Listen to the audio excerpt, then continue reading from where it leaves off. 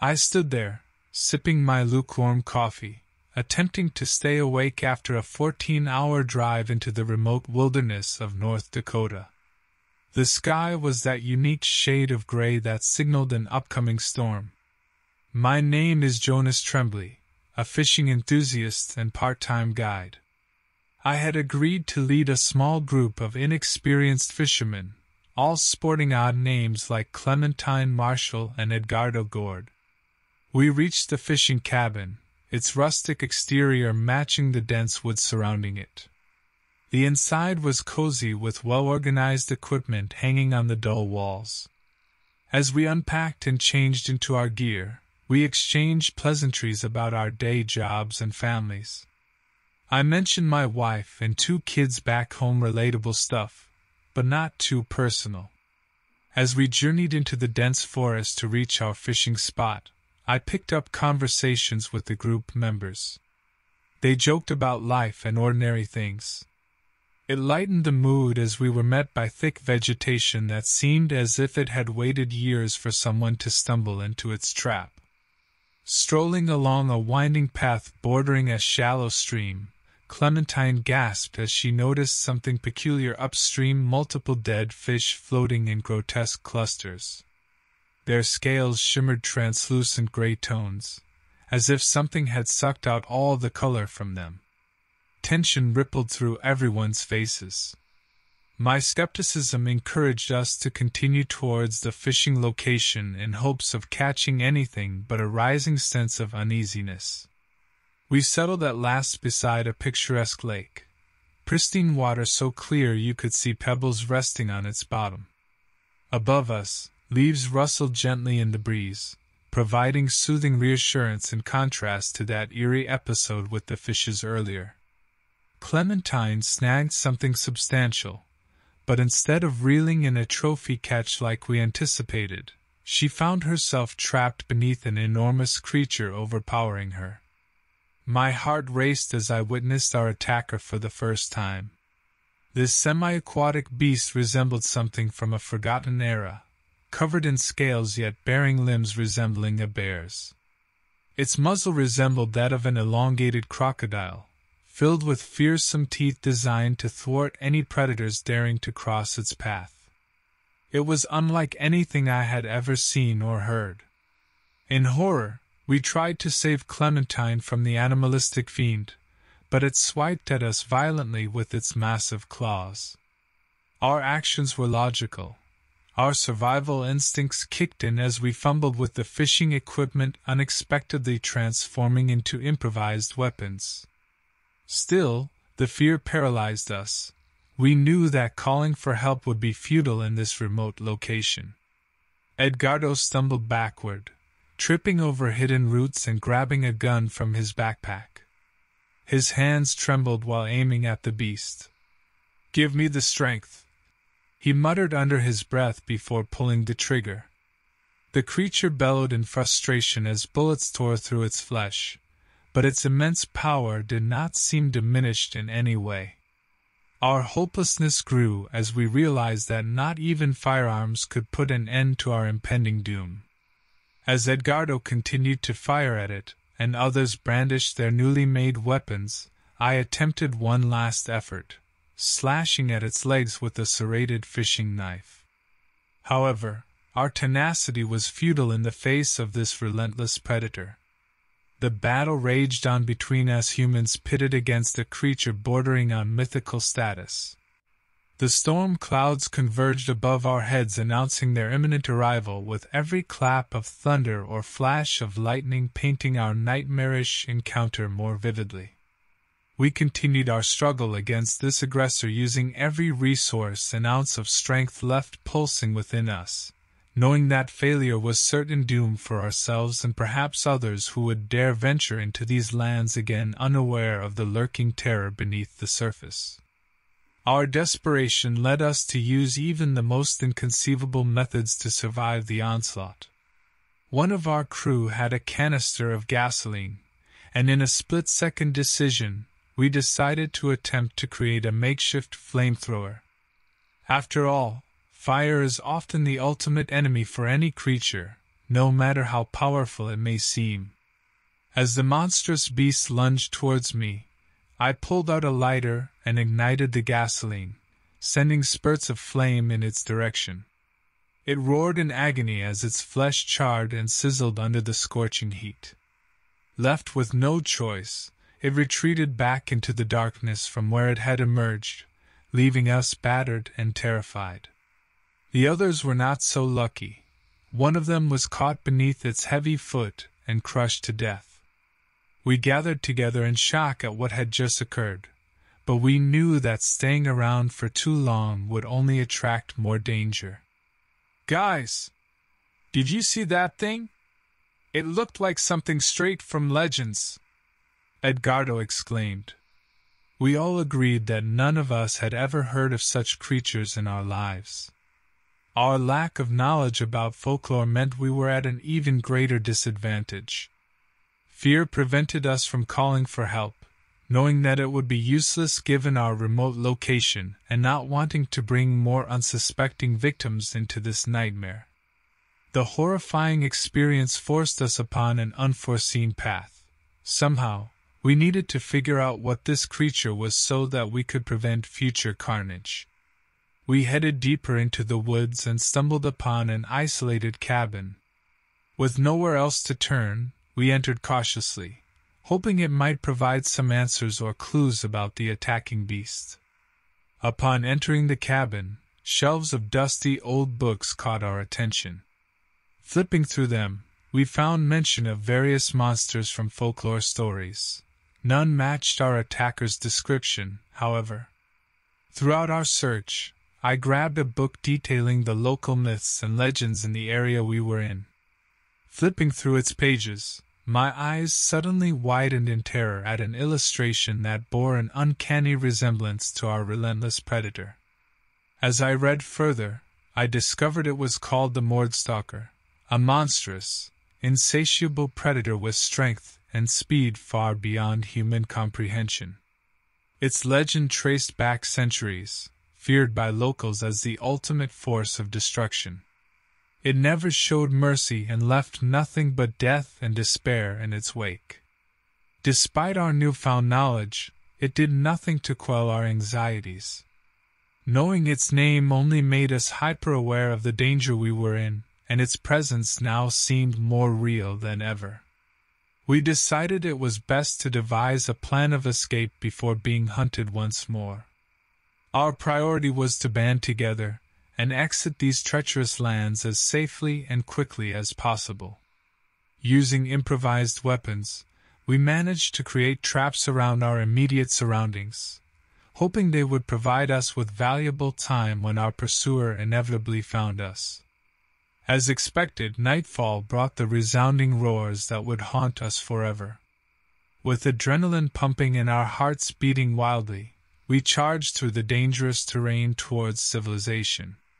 When the inevitable attack came again, this time we were marginally better prepared. The traps we had laid managed to slow down the creature just enough for us to make a somewhat successful escape. Exhausted and breathless, we finally stumbled upon a road leading towards civilization. Incredulous that we had survived, I looked back one last time at the woods from which we had emerged, hoping that our story would serve as a grave warning for future generations to be wary of venturing too deep into unknown territory for fear of awakening the dreaded Mordstalker once again.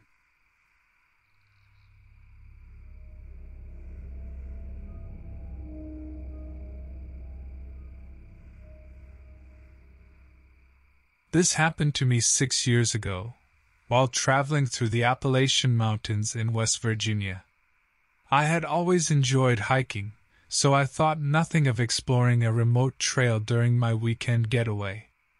My name is Daniel Seaver, a 33-year-old mechanic from Pittsburgh. The town at the base of the mountain had only a few hundred residents, all of whom seemed to know each other. I met 2 other hikers in town, Maya and Sam, a married couple originally from Maine. We agreed to venture out into the wilderness together. The first day of our hike was uneventful. We shared stories about our lives.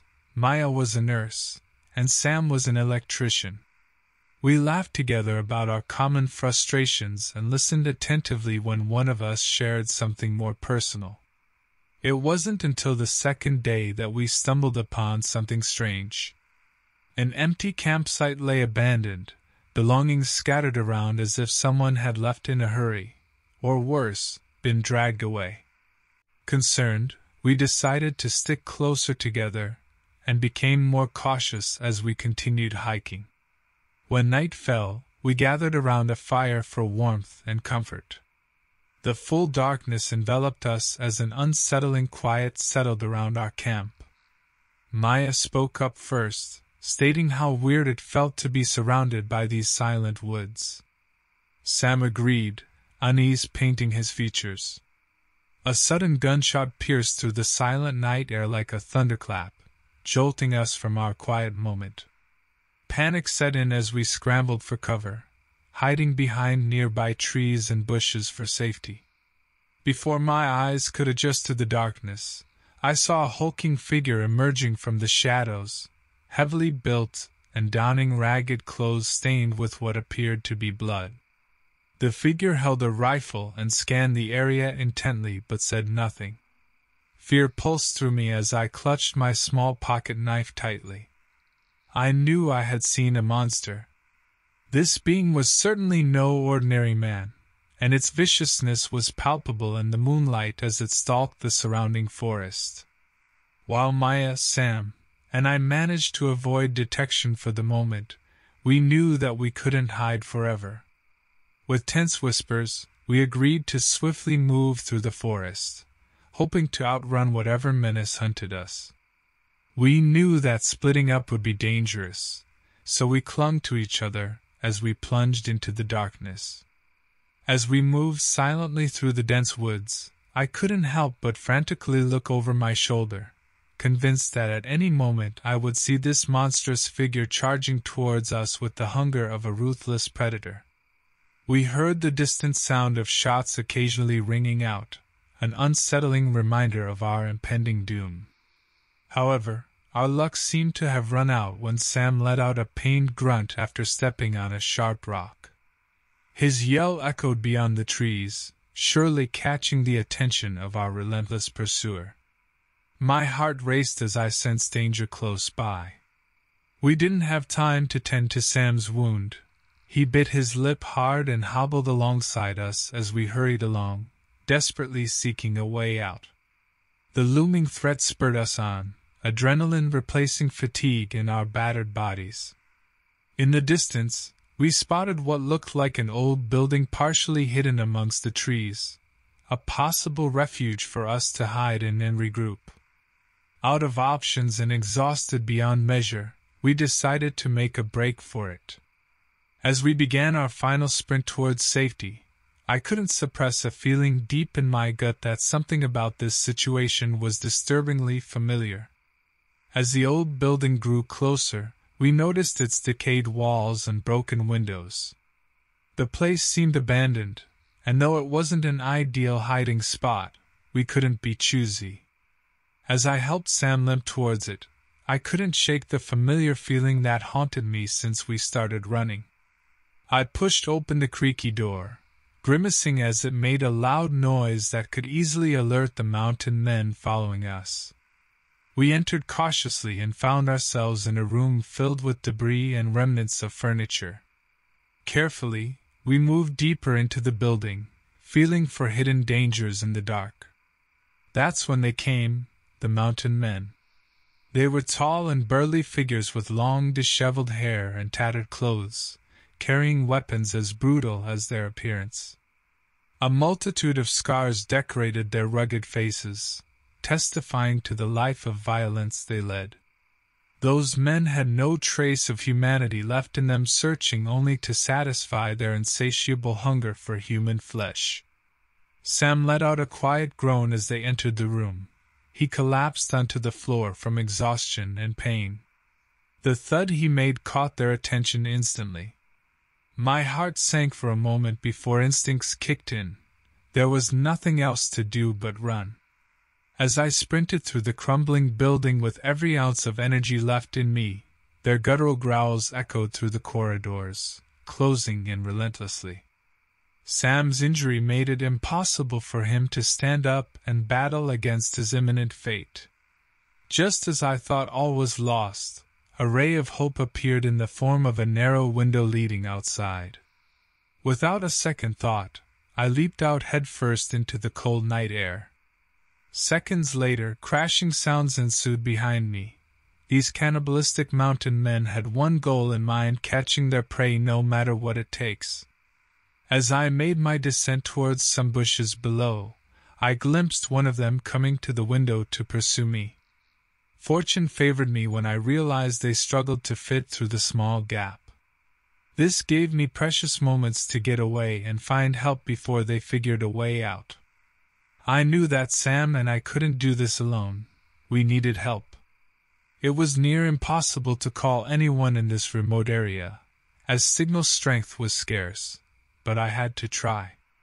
With hands shaking from fear and exertion, I pulled my phone from my pocket and dialed the emergency number. As it rang, I kept moving, refusing to stop in fear of being caught. Miraculously, someone picked up on the other end. Barely able to catch my breath, I relayed our situation as quickly as possible.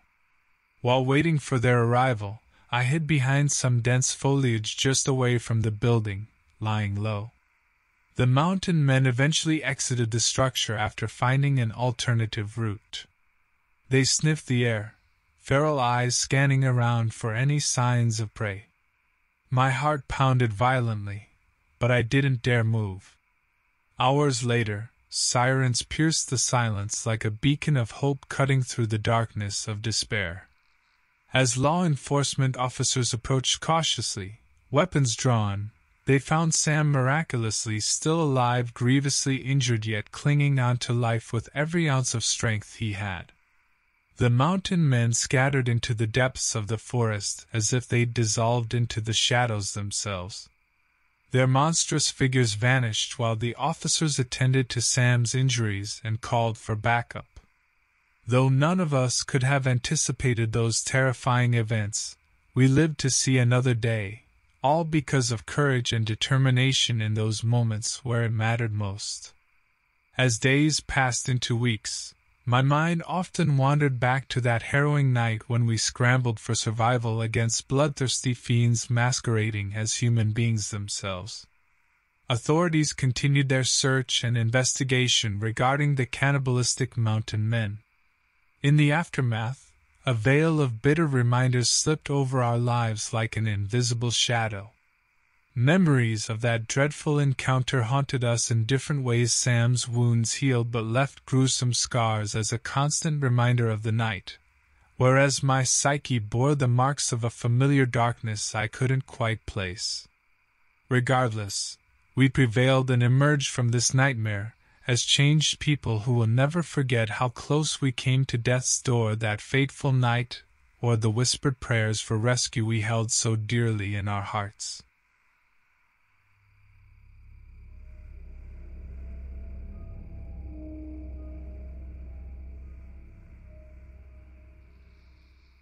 This happened to me about 15 years ago, in the dense woods of northern Minnesota.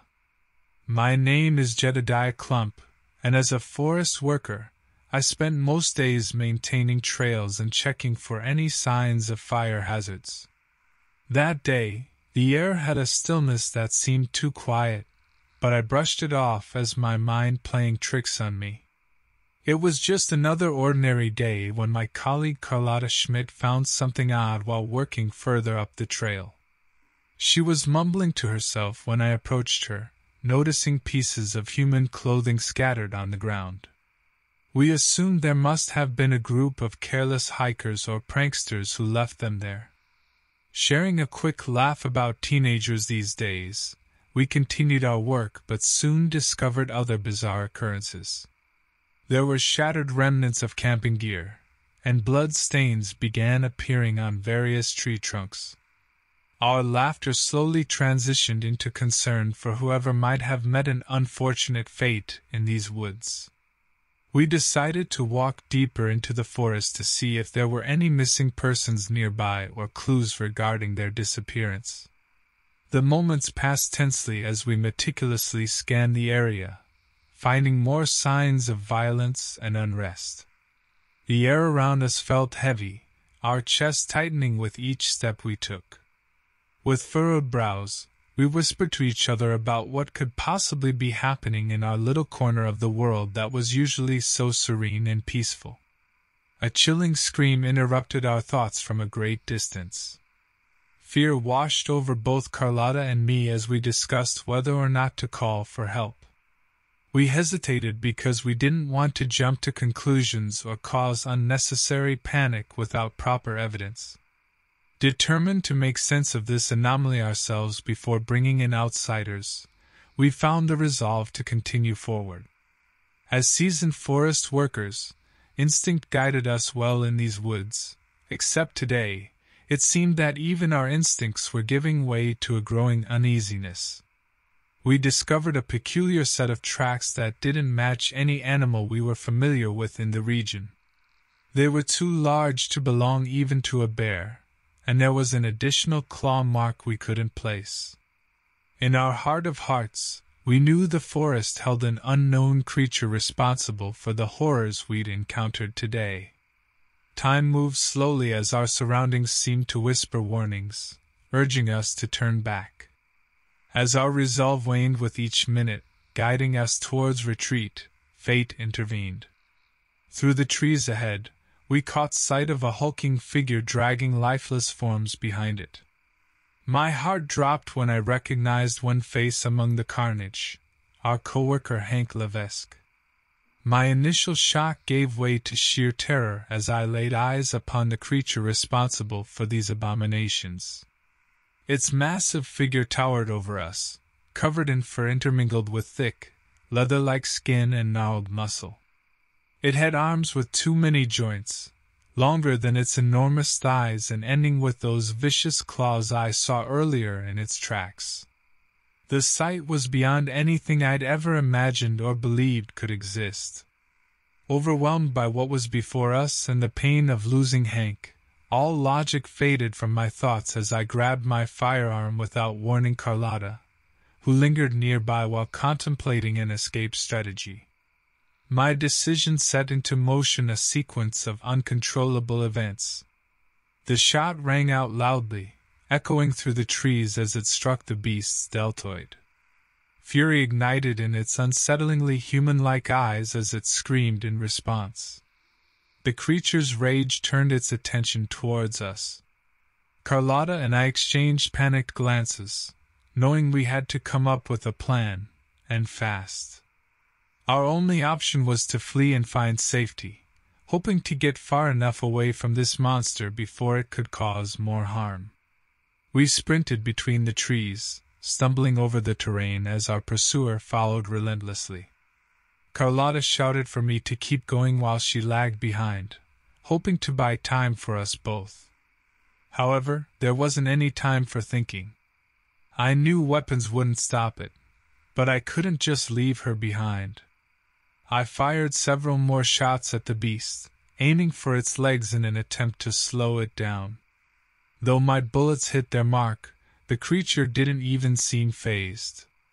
Instead, its frenzied scream echoed through the forest as it continued gaining on us. Suddenly, we arrived at a cliff's edge overlooking a ravine. Our only way out was to jump or double back into certain death. In those frantic moments, neither of us hesitated. We leaped off the cliff and plunged into the freezing waters below. Miraculously, we managed to surface and swim towards the shore despite our injuries.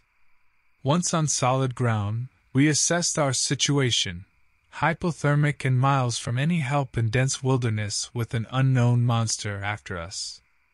However grim our predicament appeared, we decided to move forward rather than give up. We knew civilization lay north along the riverbank. If we followed it long enough, eventually somebody would find us, or save us. Hours passed as we trudged in silence through the forest landscape until we chanced upon an old ranger station long thought abandoned.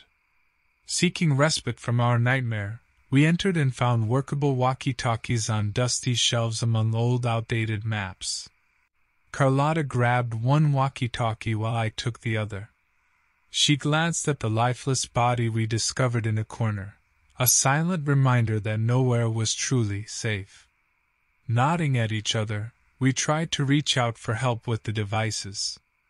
"This is an emergency. Are there any park rangers or rescue teams within range?" I shouted into the static-filled connection, despair evident in my voice. My persistence paid off. After several attempts, we finally made contact with a nearby ranger team patrolling another part of the forest. "Ranger dispatch," they replied. "Can you provide your location?" "Old ranger station near the ravine," I managed to choke out. "Please hurry. There's someone dangerous after us." The ranger assured us help was on the way but warned that given our remote location, their arrival would take time. Nervously, Carlotta and I fortified ourselves inside while waiting for rescue that felt like an eternity away. As night fell, there was no further sign of our monstrous pursuer. Our hope grew that perhaps it had abandoned its chase or become lost among the endless trees. Soon enough, headlights pierced through the darkness as vehicles approached and finally ground to a halt outside. Armed with precaution and equipment, park rangers led us away from our nightmare and back to civilization. After being checked over by doctors who treated our hypothermia and injuries, we shared our harrowing experience. No official records or past reports could illuminate this beast's existence, leaving only unanswered questions and haunting memories in its wake. In memory of Hank Levesque and others lost to an unknown menace lurking in the shadows of safety, all we can do is remember them with gratitude for their friendship and devotion to their work. Men dedicated to studying nature's mysteries but unprepared for the horror that lies beneath its beautiful facade. And together, Carlotta and I will continue onwards, survivors joined by tragedy and a never-ending quest to understand our world's darkest secrets.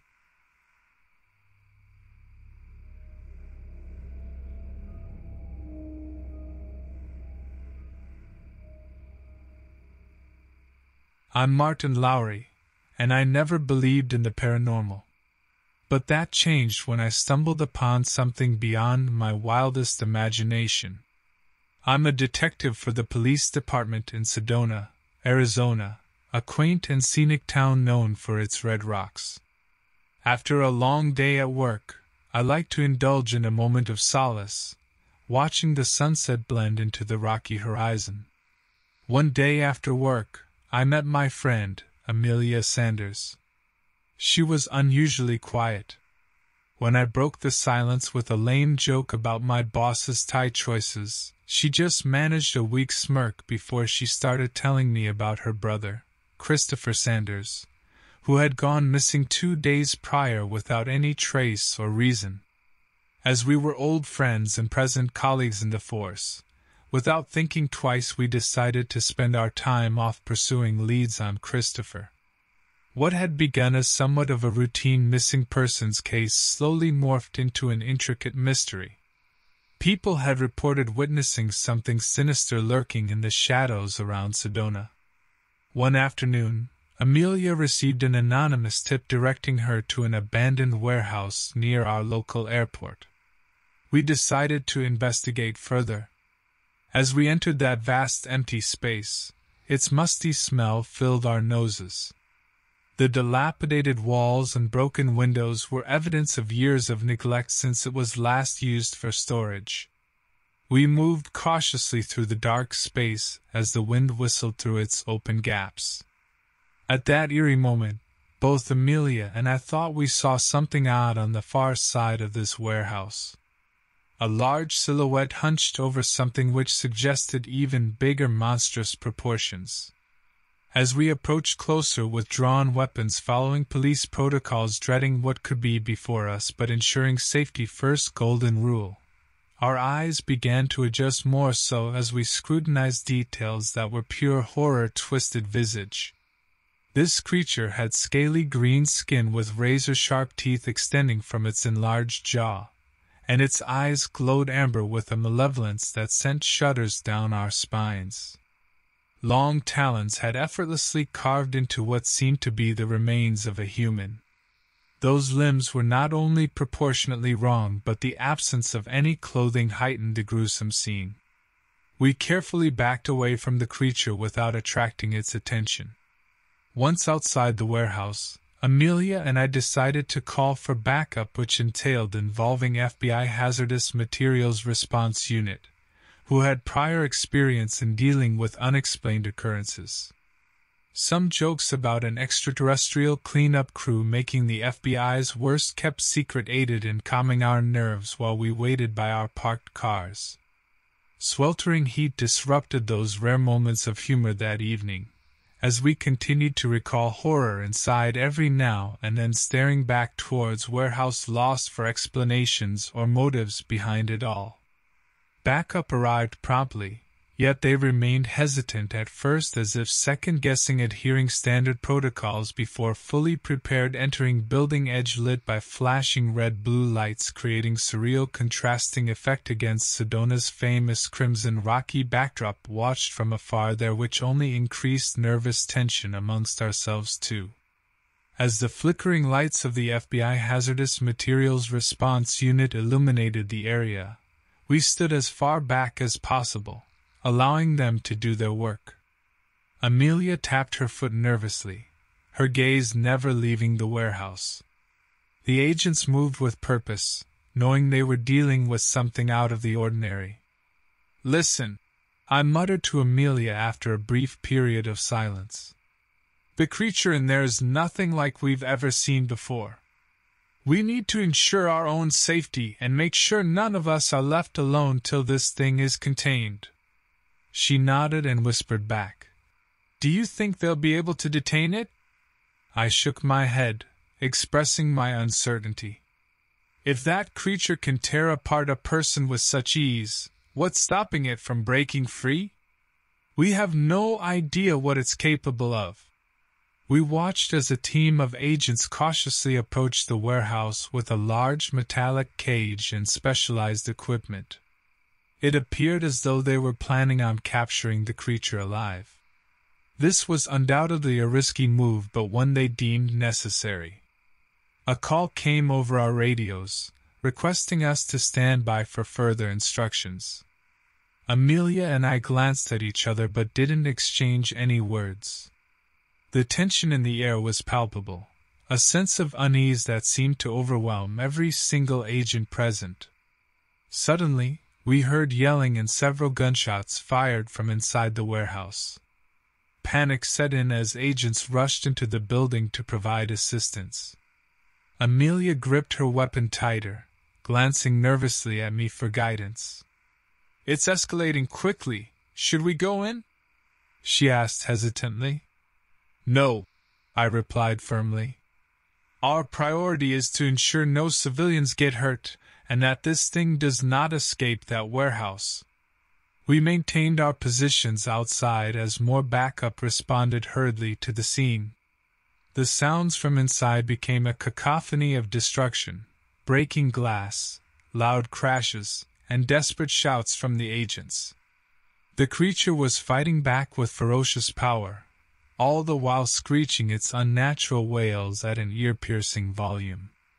Just when we thought it couldn't get any worse, a truck rammed through the warehouse's wall, sending brick and debris flying in every direction. Horrified, we watched as the creature leaped onto the vehicle and began tearing it apart. The agents backed away and fired their weapons at the reptilian aggressor, but the bullets seemed to have minimal effect aside from angering it further. As it became clear that physical strength would not be enough to stop this opponent, one agent hurled a gas grenade at the creature. The gas began to emit a billowing cloud of smoke surrounding and engulfing it. The creature let out an agitated hiss before finally collapsing onto the ground. Agents quickly converged on its unconscious form, restraining it with chains and securing it within the metallic cage. Despite its terrifying power, the creature was finally contained, for now. A senior agent approached Amelia and me with a wary expression. "We'll transport this thing to a more secure facility where we can study it further," he said. "Unfortunately, 2 agents were injured in there, Jones and Taylor, but they'll pull through." Amelia and I exchanged somber expressions as we learned about our colleagues' injuries. "In the meantime," the agent continued, "we need you both to head back to headquarters for debriefing. We don't want word spreading about what happened here." With heavy hearts, we complied and prepared to leave the scene. The adrenaline pumping through our veins started to wane as fatigue set in, a result of confronting something entirely beyond our comprehension. As we apprehensively left Sedona behind us in silence, questions about this ordeal raced through my mind. What exactly was that creature? How did it get here? What did it want? Although I knew countless reports and investigations would follow in the coming days, those questions remained unanswered, and I couldn't shake the fear of what this could mean for our future. With each passing mile, our ordinary lives seemed to fade further into the ether, replaced by the gruesome reality of something dreadful lurking in the shadows, maybe even closer than we realized.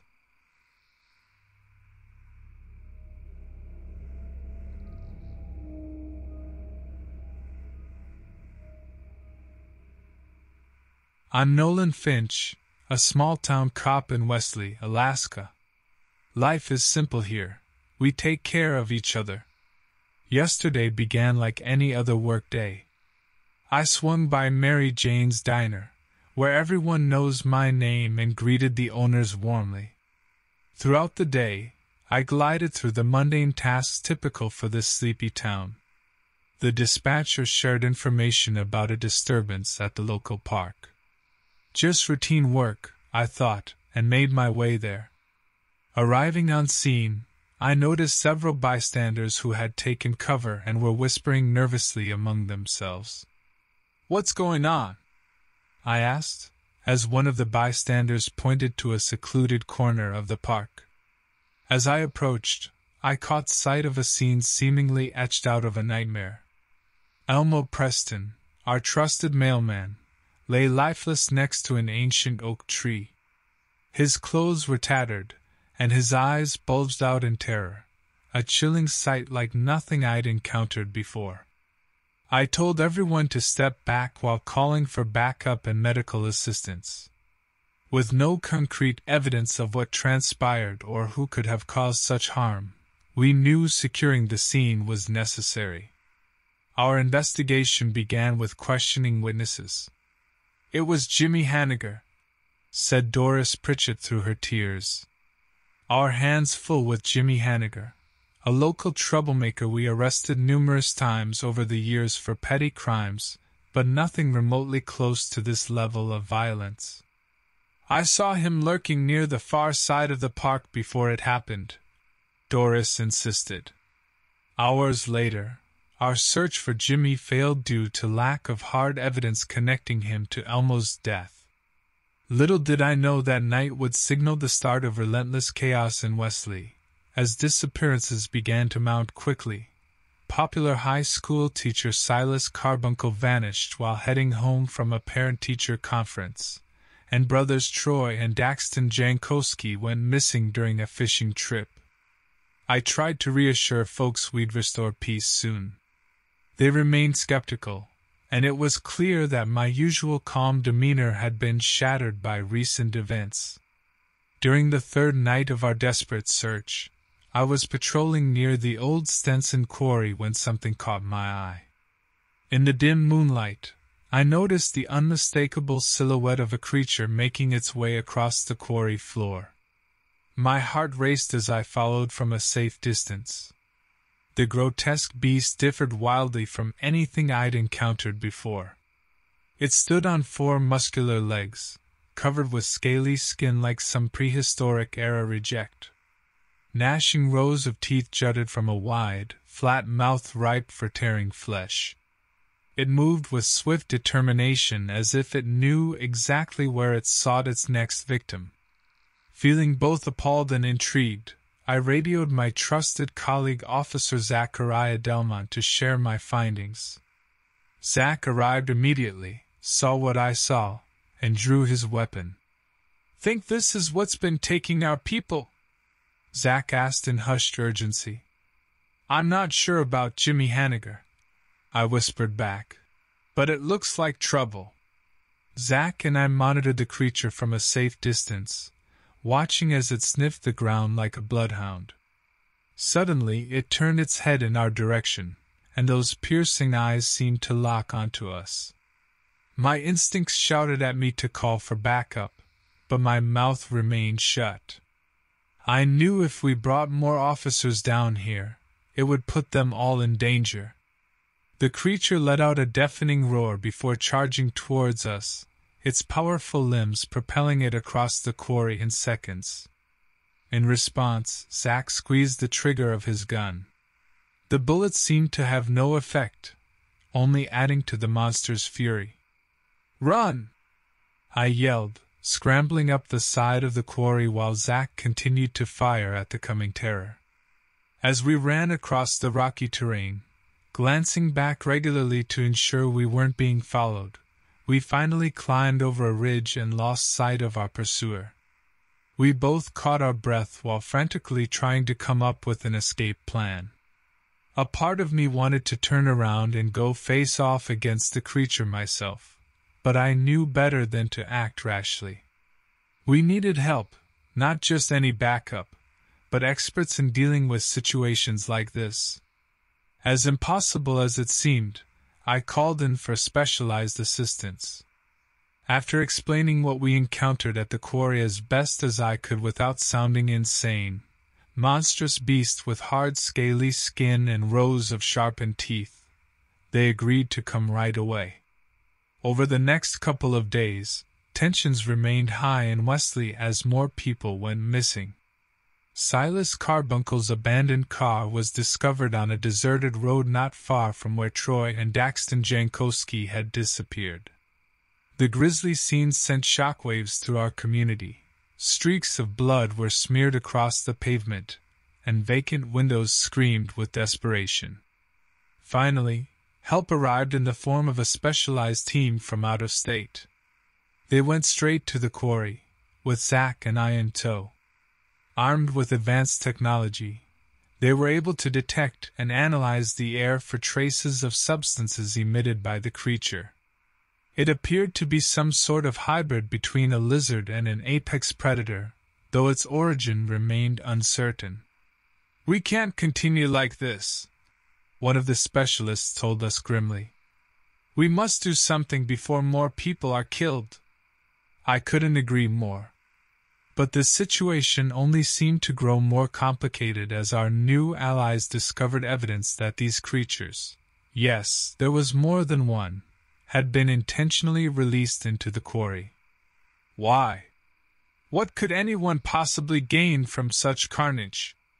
I wondered aloud, but there was no satisfactory answer. With each passing moment, my fear grew. For my comrades, for my family, for myself, we had to find a way to stop these creatures and solve the mystery of their origin before it consumed us all. Under the guidance of the specialists, we tracked the carnivorous beasts using their technology. With dread hanging heavy over our heads, we discovered their lair, an abandoned industrial complex near the quarry where they had been living and feeding on unsuspecting prey. Against our better judgment, and ignoring every instinct that ordered us not to engage, we prepared to enter the complex. We all understood it was do or die. If we didn't take action now, our town's future would be lost for good. As predicted, the battle against these insidious creatures was fierce and gruesome. We fought tooth and nail but ultimately came out victorious. Too many lives were lost during this chilling ordeal, but if we hadn't stepped up when we did, there may have been none left alive at all. Like throwing a veil over a traumatic event that too many had witnessed firsthand or felt in their heartache for lives lost too soon, the team of specialists cleared the town of any remaining evidence of the unspeakable horror, leaving only each individual's harrowing memories in its wake. In the weeks that followed, as our community attempted to heal and rebuild the lives that had been so brutally uprooted in our struggle for survival, two things remained uncertain: what exalted nightmare could have driven the creature's release in the first place, and what unspeakable terror would be unleashed upon us if their secrets were ever uncovered. One can only pray these questions never find their answers.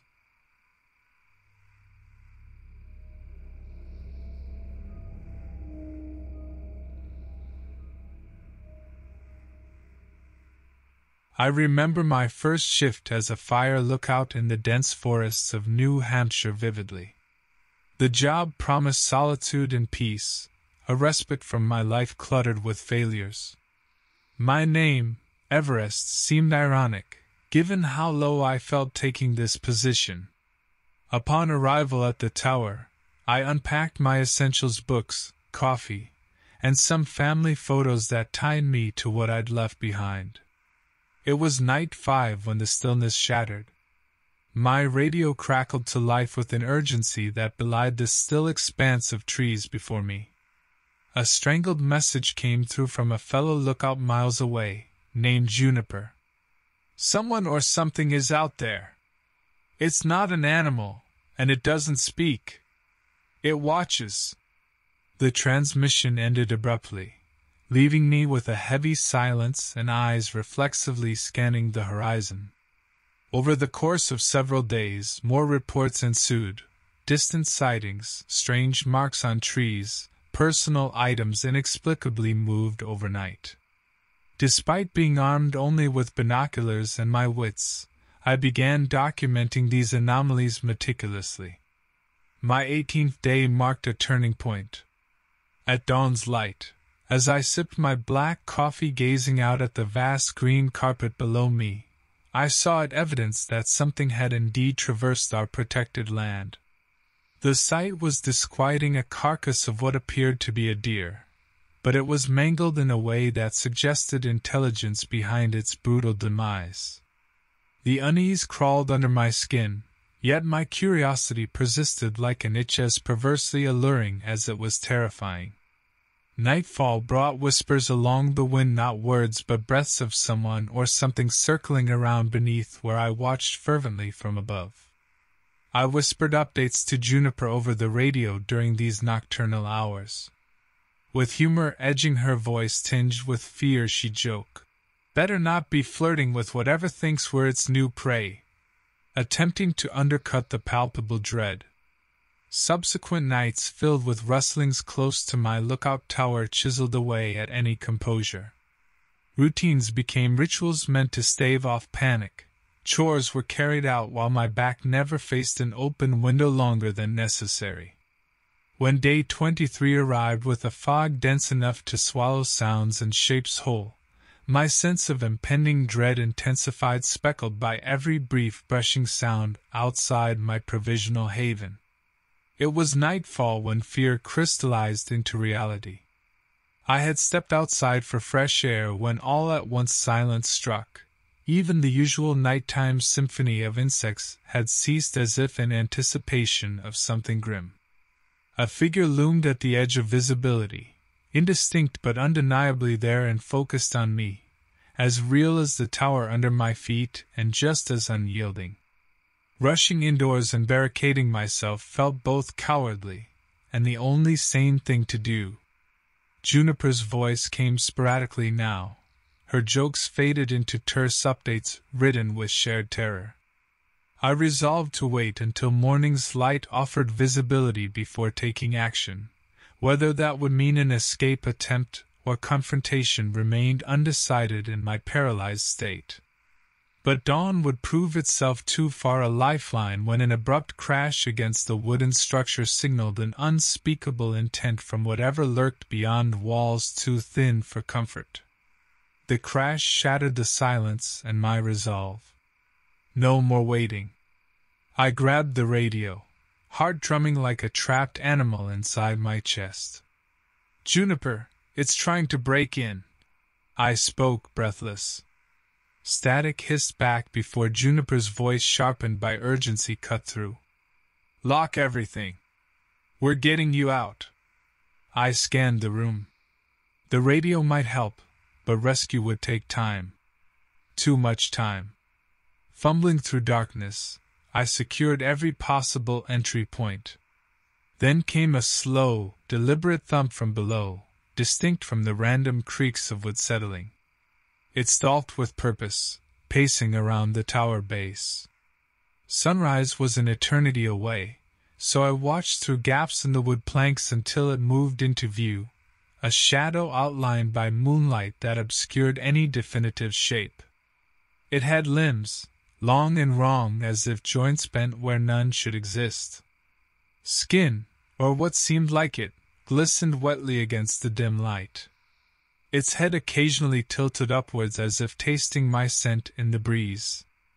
Time lost meaning as I traced its predatory circuit around my sanctuary. The violence of its intentions demanded no translation when each crash against walls illustrated desire for my demise. As lighter hues signal morning's approach, so did the reality of isolation's razor edge.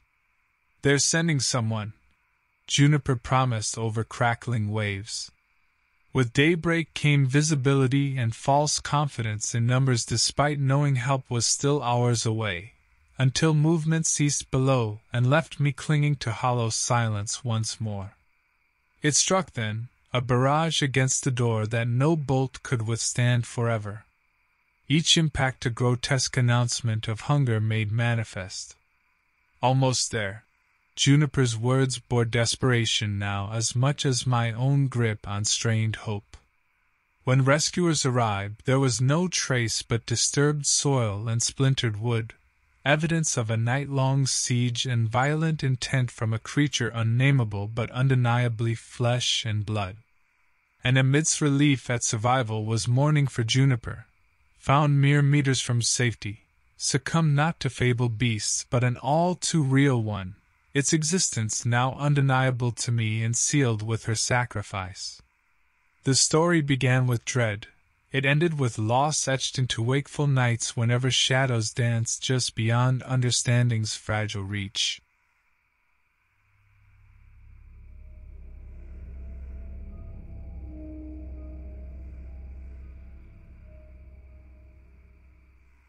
I remember the day I traded the city's clamor for the silence of the Gila National Forest, seeking solace in solitude as a fire lookout.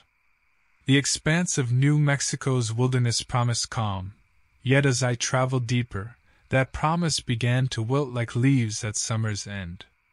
Tending my tower, I'd spend hours scanning horizons, my only companions being the occasional calls of distant birds or winds whispering secrets through pine needles. By week 3, isolation weighed heavy, a familiar comfort warping into something chilling. One crisp morning while trekking a lesser-known path for maintenance, I found patterns in the dirt, wide and scattered like overzealous steps. Must have been from an animal. The thought flittered away as unremarkable, until that night. Disembodied sounds clawed at my sanctuary, thuds reverberated through the floorboards, halting just when sleep dared to claim me. Coffee became my crutch, and with it came clarity, or perhaps heightened paranoia. Whispers of Fielding's disappearance years prior tickled the edges of my memory, a seasoned ranger who one day didn't return from his patrol. They never found him, nor any trace, just an open journal with mundane entries before blank pages swallowed his story. The following dusk introduced a stench so potent it seeped through the woodwork of my cabin. A visceral warning urged me to remain inside even as daylight lingered on the horizon. Peering below summoned visions of Fielding, earth swallowing his strides as he ventured into unknown tangles. Then came footprints, conspicuous in their size and number. Crouched beside one such imprint at dawn revealed its depth. It was recent. My pulse thrummed a relentless rhythm as I traced its outline when laughter shattered silence. Not merry, but mocking, a man's voice cutting cold through fog banks. Baxter, a poacher's name I'd heard whispered among locals back in town, rare enough to stick yet sullied by deeds crueler than hunting forbidden game, now adorned this spectre-haunting memories and present alike. Dialogue with phantom threats proved futile, and radio communications failed to penetrate an unseen veil that fell upon these woods, an eerie reprieve rendering pleas silent, while warning echoes remained absently present. Moments crystallized as precious when nighttime grew bolder. Shadows stretched longer than nature intended.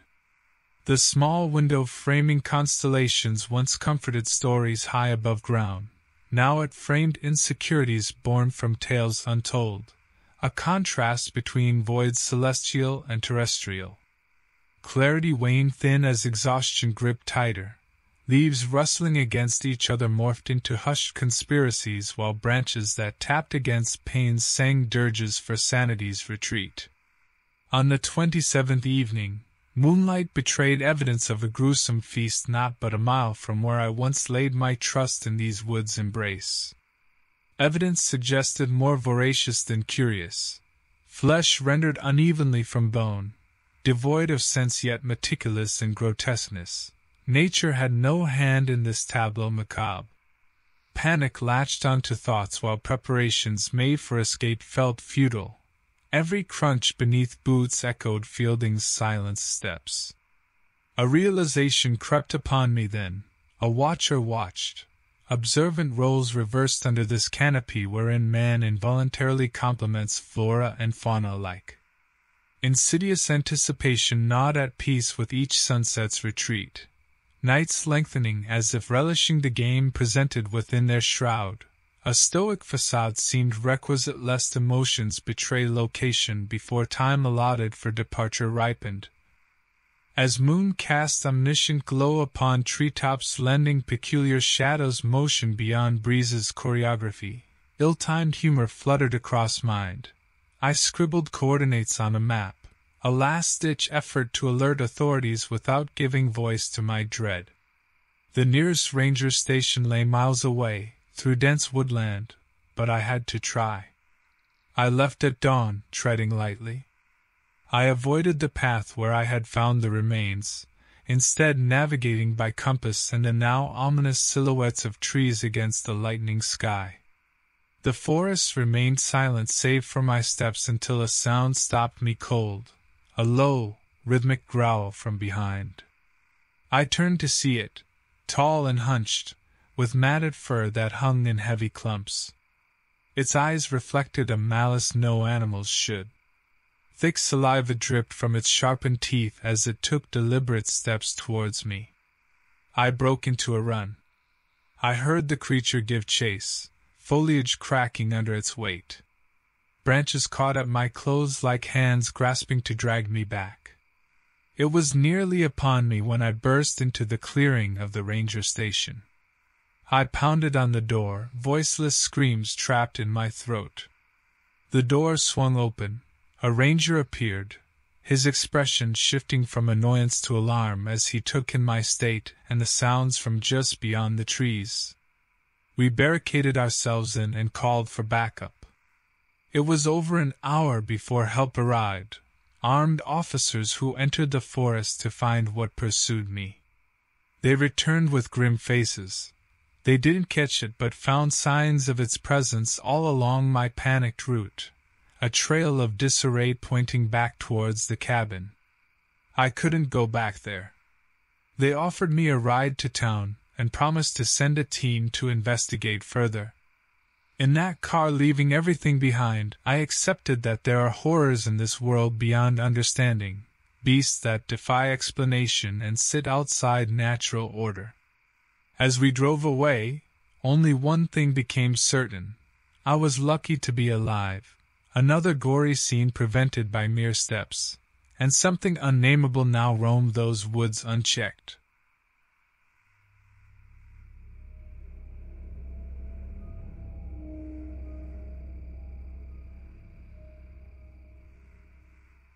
I always did enjoy silence, the sort that engulfs you in the far-reaching corners of Pine Barrens Reserve.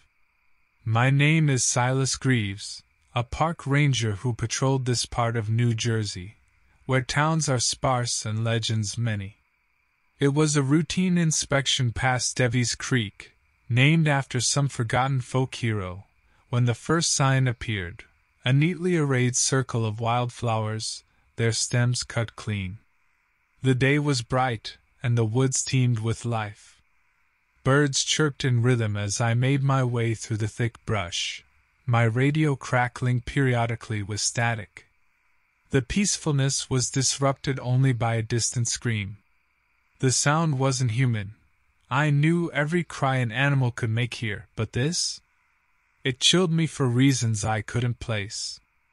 I met Samson Haight and Isla Zanetti at the outpost. They were volunteers assigned to the northern trails. Neither had been here long enough to lose their wonder for the sprawling wilderness that was my second home since I left the bustling streets of Camden years ago. We shared a light-hearted joke about townies getting lost on straight paths before they set out with their map and compass. The sound haunted me even as dusk approached and painted shadows longer on the bark of pines. I remained vigilant, scanning every inch for anomalies. It wasn't until I spotted prints unlike any creatures known to these woods that my skepticism turned to concern. Unidentifiable, they were too large for a bear and had strange gaps where claws should have been. As night enveloped the forest in darkness, an unease settled within me. There was a rustle near a thicket, and Isla's voice crackled over the radio pleading for assistance. Static made her words almost unintelligible, but panic unmistakable. Without another thought, I broke into a run toward where I had seen them last. Hoarse breaths escaped me as I moved with urgency unheard by those distant from danger or responsibility. Each stride brought me deeper into territory marked with more bizarre signs. Trees scratched at unnatural heights and whispers that seemed to dance around from nowhere. Then there was silence again, not peaceful, but pressing, when I arrived at where Isla's distress call originated from. Only Samson was there, pale and shaken beside an empty space where Isla should have been. Words spilled from him nonsensically. "Gone, darkness, it took her." We searched for hours, finding no further trace beyond mangled gear strewn beneath an old oak tree as if dropped from above. Frustration mounted within me. No drops of blood, no further screams, just vanishing into thin air. I knew by protocol we should call in law enforcement for missing persons, but there was doubt stirring in my gut like waking beasts. We were beyond what training prepared us for. Something lurked between reality and folklore out here. The moon glowed ominously high when it showed itself from behind cloud cover. Samson barely whispered warnings of what he saw, take Isla descriptions not fitting any earthly being but closer to nightmarish tales spun by locals around campfires. Our radios were now only capable of emitting useless bursts of noise. Our only option left was to continue search on foot, hoping beyond hope to find Isla or any clue pointing toward her whereabouts. With Samson beside me, we pushed through the thick underbrush. There was a need to find Isla, despite knowing that neither of us could explain her disappearance. I glanced at my watch. 3 hours had passed since Isla's last known contact. We both knew the risks of being in these woods after dark, but our only thought was to find her. We stepped over twisted roots and avoided pits that could be more than they seemed. There was no more talk. Each breath came out visible in the cold air. I checked my phone. No signal. Samson indicated his was the same. We reached a clearing. That's when I saw it. Tall, mangled fir matted with an unknown substance, eyes reflecting moonlight with a predatory gaze. It towered over us, limbs contorted at disturbing angles, giving it an erratic motion as it moved. It lunged at Samson, teeth bared. I heard fabric tear, a scream cut through the night air. Samson fell to the ground. The creature turned its gaze toward me and approached with calculated malice. I ran. The need to escape overpowered everything else. Every step was driven by survival instinct, not bravery. Logic told me that this wasn't an animal attack. Animals don't move like that, don't target like that. Samson had a gun. He could defend himself if he recovered in time. I could not help him now without risking the same fate as Isla's.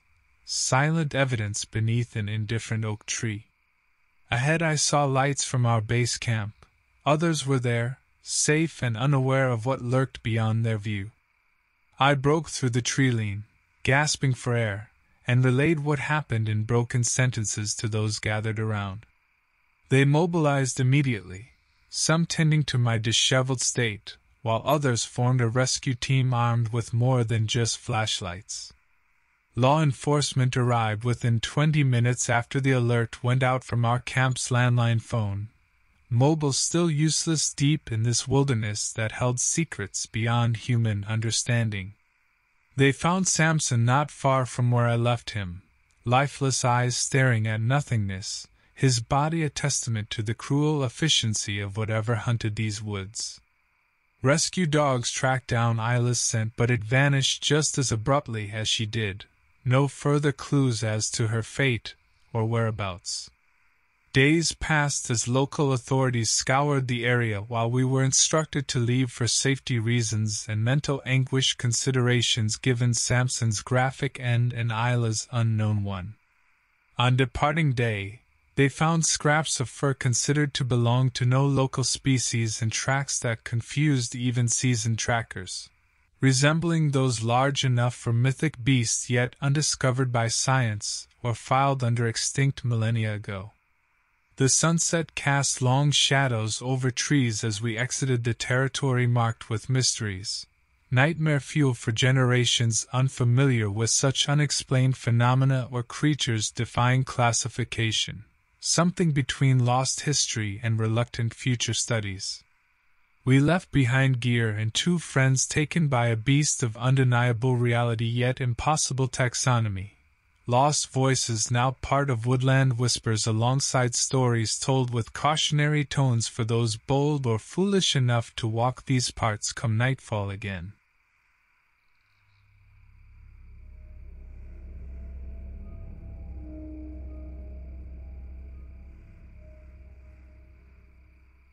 It was just another long haul across the country, keeping to the rhythm of the rumbling engine beneath me and the white lines zipping by.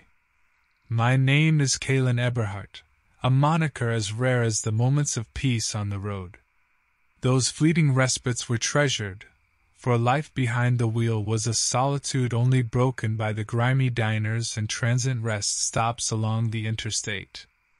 I was navigating through Vigo County, Indiana, threading through its patchwork of fields and forests like countless times before. Yet this trip was destined for deviation. A few miles past Terre Haute, I noticed my rig pulling oddly. A tire was giving up on me. With a sigh heavy with pragmatism rather than resentment, I pulled off into an abandoned stretch by an old grain silo that stood like an ancient sentinel watching over fallow land. Diligence shaped my routine check not just for my own safety, but its ingrained habit hewn by years on these roads. That's when I first noticed something off about the silo. While its structure remained static in its desolation, there was a freshness to a set of tracks leading around its base that whispered recent activity. Before I contended with my tire, curiosity tugged me towards the structure. Work could wait when tinged with such peculiarity. The door hung loosely on its hinges as if it pleaded in silence for someone to wrench it open and dispel its hidden truths. Beyond that threshold lay darkness dense enough to stifle sound. My flashlight cut through, picking up dust motes that danced their eternal dance unfazed by my intrusion. But it wasn't until I landed my beam on what lay sprawled across a decayed and broken down conveyor belt that I felt the staccato drumbeat of my heart take pace. Amongst webs and waste were articles of clothing, torn, bloodied, a gruesome mosaic stitched together by violence. The immediacy of what should have been done contacting authorities ricocheted away from action due to non-existent cell service, a common nemesis in these rural stretches. A trucker learns to rely on self more than signal, yet tranquility had abandoned this enclave meant for grains, not gore. Steeling myself against the panic that sought attention at the edge of my senses, I returned to repair my rig as fast as proficiency allowed. This place now held an unsavory taint. It demanded departure post-haste if only instinct heeded. That's when he emerged. Silent as shadow but defined in the stark contrast between light and dark, a man marked with grit, and something untamed striding purposively toward me from where I ventured too willingly before. He was tall, broad-shouldered, with hands that told their own tales of toil or trouble, his gaze unwavering and fixed upon me with an intensity born from unknown intent. There were no introductions nor exchanges. His presence alone embodied confrontation, an unvoiced threat manifesting with each deliberate step closer to where I stood rooted beside my truck, unsure whether fight or flight should seize these trembling bones. I fumbled for the tire iron, the only weapon I could think of. My fingers closed around its cold metal just as he neared. The man's eyes were hard, cold, lifeless, windows to a soul that seemed unfamiliar with mercy. "Need help?" His voice cut through the quiet in sharp contrast to his silent approach. Instinct screamed, "Lie." "No, I'm fine." "You sure?" He took another step. "Yes." I kept my grip on the tire iron, hidden from view. He nodded once, as if satisfied with my response or my fear. Then he turned and walked back toward the dark from which he'd come. I watched his form disappear, each step deliberate and even. Once he was out of sight, I tossed the tire iron back into the truck and climbed into the cabin. Locks clicked into place at the press of a button. I turned the key in the ignition, foot heavy on the accelerator as the truck roared to life. I drove until houses became frequent and lights more common. At a gas station with a working payphone outside, I stopped. Hands shaking, I called the police. "There's been an attack," I reported as clearly as possible, describing what I saw without mentioning how it chilled me to my core. Sirens wailed in the distance as they approached where it all happened, their red and blue lights weaving through darkness to find what remained of tranquility in that forsaken stretch of road. In days that followed, news broke of a fugitive captured, a man wanted for scenes resembling my discovery. They called him Reese Malum in reports, his history traced through a web of violence only now coming to light after his arrest. I kept driving those rural roads, delivering cargo from one place to another. Life persisted with its relentless pace, and so did I. Yet at times I wondered about Reese, about how close evil had been without making itself fully known to me. The victims' names were mentioned often, a requiem for those lost, a list too long for any heart not hardened by such repetition. Endings are seldom neat, tied up with bows or understanding. Mine was no different, just another mile passed on an endless road, a chapter concluded leaving ragged edges rather than resolution. But it ended with me alive, carrying stories scarred into memory without leaving their marks upon my flesh, a victim who escaped simply by virtue of circumstance and unspoken fear.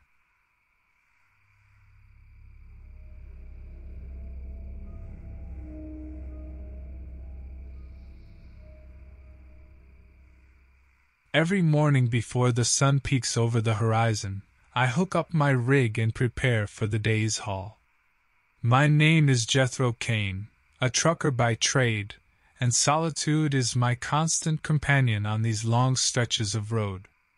Heavily laden with cargo, my truck rumbles to life, eager to devour mile after endless mile of asphalt. The true charm of this job isn't just the scenery or the freedom.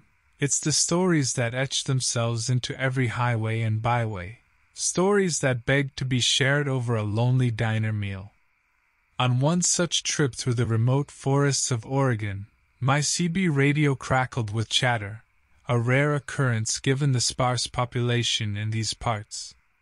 Static-laden inquiries went unanswered. It was as if someone was intentionally broadcasting silence rather than seeking out company. Disturbing as it was, the forgotten highways are littered with oddities, and so I pressed on. Now, background on me. I'm an Oregon native, a blue-collar fellow with a healthy dose of skepticism. Speculation about ghost trucks or highway phantoms never rattled me. Such talk was entertainment, not gospel. But that morning ushered in an event so grounded in reality it made my skeptical blood run ice-cold. Emerging from a thick fog bank just before dawn's light could scatter it, I spotted what appeared to be an abandoned vehicle on the roadside ahead. No hazard lights blinked their rhythmic cry for help, just stillness. Curiosity mingled with duty nudged at me and I slowed down. As a rule of thumb, you check on your fellow travelers when they're in need out here. It's humanity 101.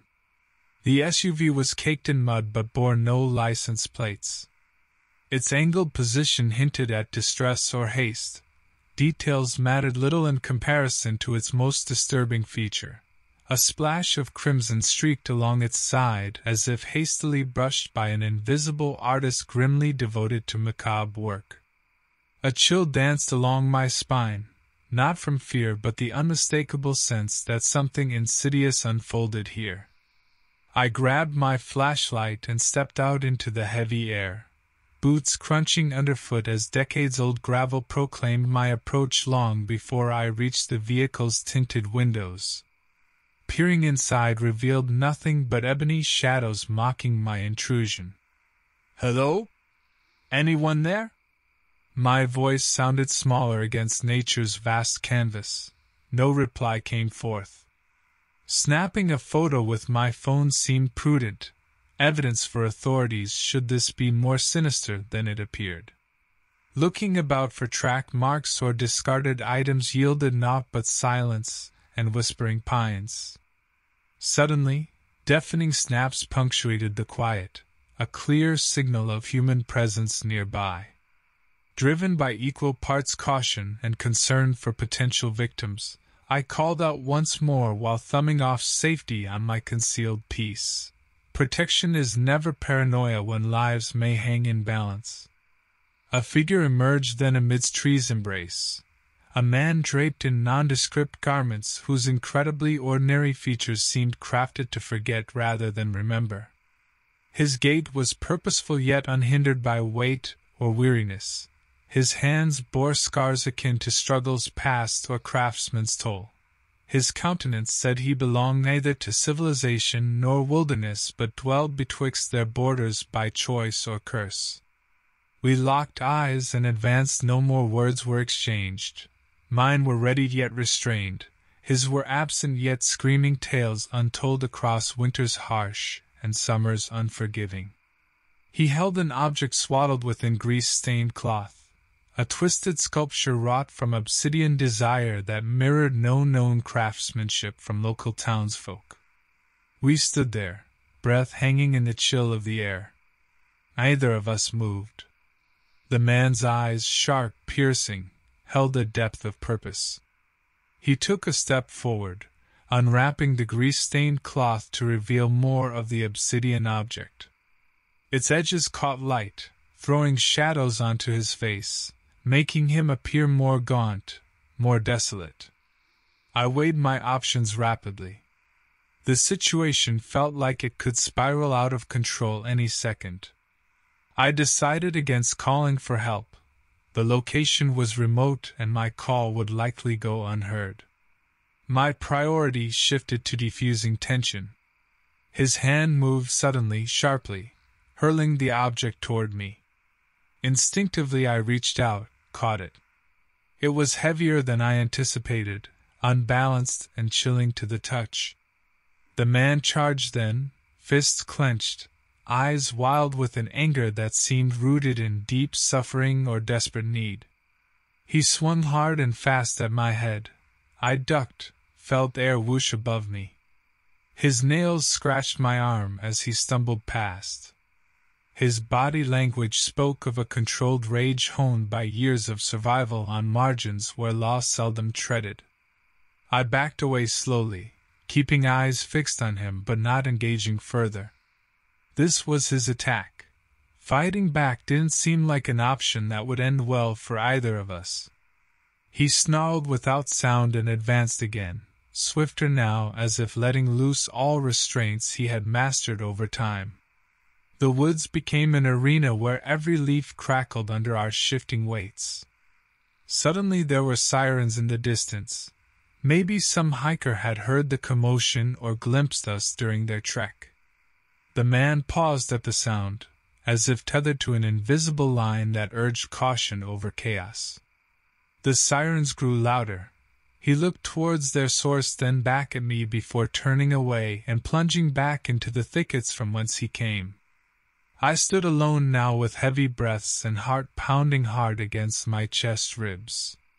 In my hand was still that intense obsidian sculpture whose significance I couldn't begin to guess, and whose origin felt as mysterious as the man who had given it to me through force. The authorities arrived soon after and searched the area but found nothing aside from disturbed earth and foliage from our scuffle. They took my statement with skepticism etched into their brows but wrote down every detail I gave them about the man, his ordinary yet unforgettable features and those haunting eyes. As days bled into nights then weeks, no one discovered who he was or why he carried such fury within him towards strangers or what that twisted sculpture symbolized in his solitary world between society and wilderness. In time, whispers about that day by the whispering pines died down, yet in my dreams sometimes he returned with those hands bearing scars of struggles reminiscent of more primal battles fought under cold moonlight or scorching sun without witness or judgment. And thus ended a brief encounter with a living enigma, a man without a name whose violence bore secrets I'd never uncover because some truths lie too deep within human souls for others to excavate without losing pieces of themselves along the way.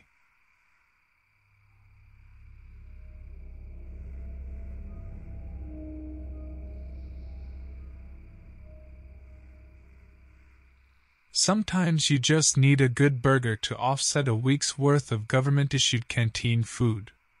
That's precisely what I was thinking about as I left the Redwood Biotech Research Facility, nestled inconspicuously among the dense forest canopy of the Pacific Northwest.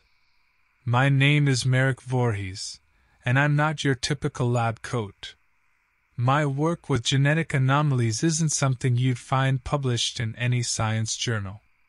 The biting chill of the autumn air hinted at winter's approach as I reached my car.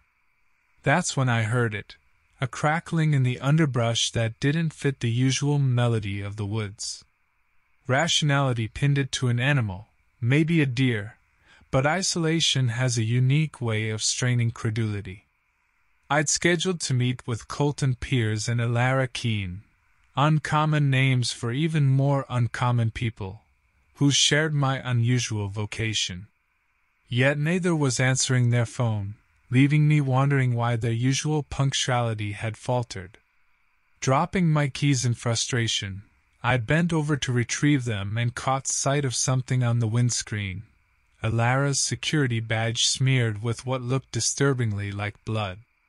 Sirens aren't heard out here, so my panicked mind raced over alternatives as I dialed our site director through clammy fingers. But when the phone only emitted continuous rings with no answer, reality twisted into something far grimmer than just a mishap. "Voorhees, what you doing just standing there? Looks like you've seen a ghost." It was Gavin Huxley, the facility janitor with timing as bad as his jokes. Forcing a grimace that must have resembled a smile, I nodded to him and turned my gaze back to the ominous forest where help wasn't coming. Something was out there, something potent enough to reduce my colleagues to silence and stir dread into my guts, and it was on me to uncover it. Steeling myself, gun secured in its holster, a precaution more ornamental than practical until today, I ventured toward our lookout tower situated deeper within the tree's embrace. The knackering climb elicited more sweat than usual. Maybe fear had joined gravity in its effort to pull me down. Atop the tower, binoculars in hand, I scoured through nature's camouflage for anything amiss when a half-guttural snapping noise spiked adrenaline levels to new highs. There was an upheaval in the foliage, a thrashing consistent with struggle or perhaps predatory satisfaction. Colton's voice crackled over my walkie, strained but unmistakable. "Something, northwest section, need backup." Choking back a curse that would scald my grandmother's ears, I bolted down from my vantage, thoughts of potential burger joys bitterly surrendered to this unfolding nightmare.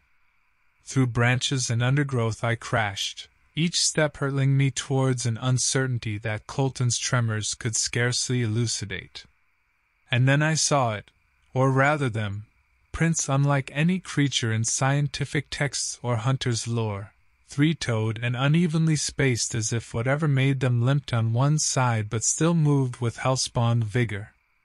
My firearm felt naive in hand, yet who heads unarmed into fog and chloridal shadows? Merrick was sporadically punctuating his updates with increasingly gruesome discoveries. A strip of plaid shirt and snared on barbed wire, definitely Colton's taste. Iodine whiffs marking where nature fought back. An unsettling crunch beneath footfall that no autumn leaf ever made. "Guys?" Gale from research piped nervously over comm. "The northeastern feed is offline. CCTV shouldn't just fail."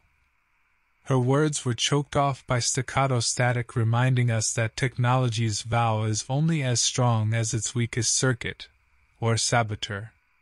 Begrudgingly abandoning my search for overt signals, smoke plumes or glaring SOS patterns, I remembered Alara's fascination with cryptobotany, plants engineered beyond mundane flora functions.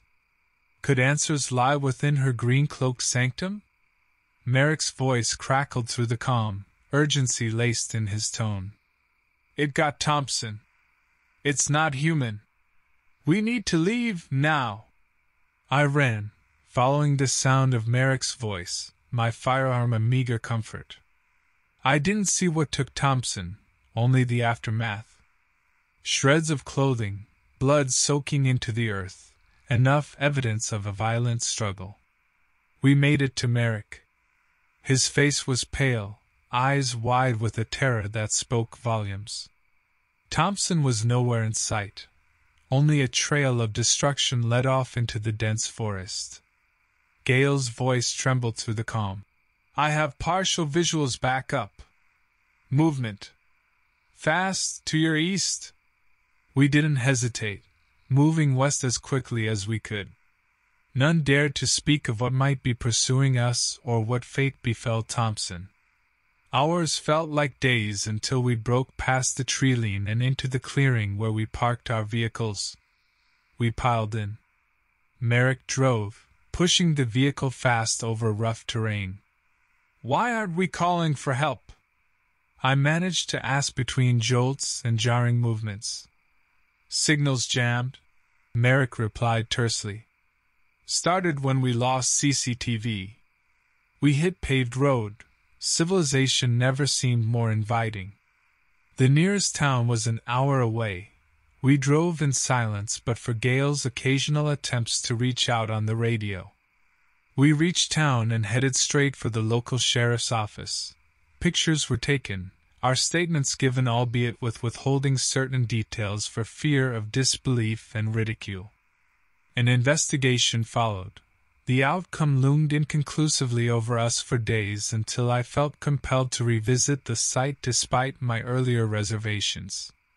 I arrived at dawn only to find officials cordoning off the area. A federal team had been called in. Men and women in hazardous material suits treaded where we once did. In place of answers were now only questions and red tape. Return I did to my life with a heaviness, a resolve not to venture back into the wilderness, where explanations were scarce and survival uncertain. Weeks passed. News channels hinted at an animal attack, but nothing conclusive came forth.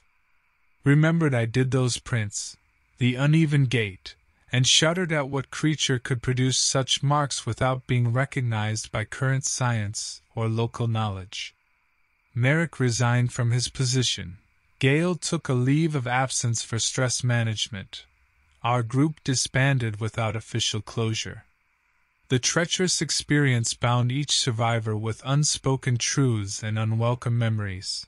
Least forgotten being Thompson, whom we paid homage with solemn reunions recounting his fervor for adventure that led him into darkness too profound. In end, our tale remains untold, a lingering whisper among many lost within wilds untamed and creatures unknown.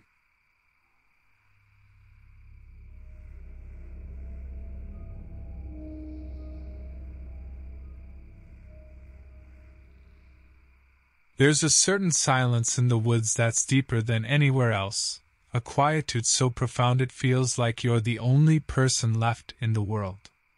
For Rustlin Hutchins, that was both his workplace and his personal haven, until one grim discovery turned it all to chaos.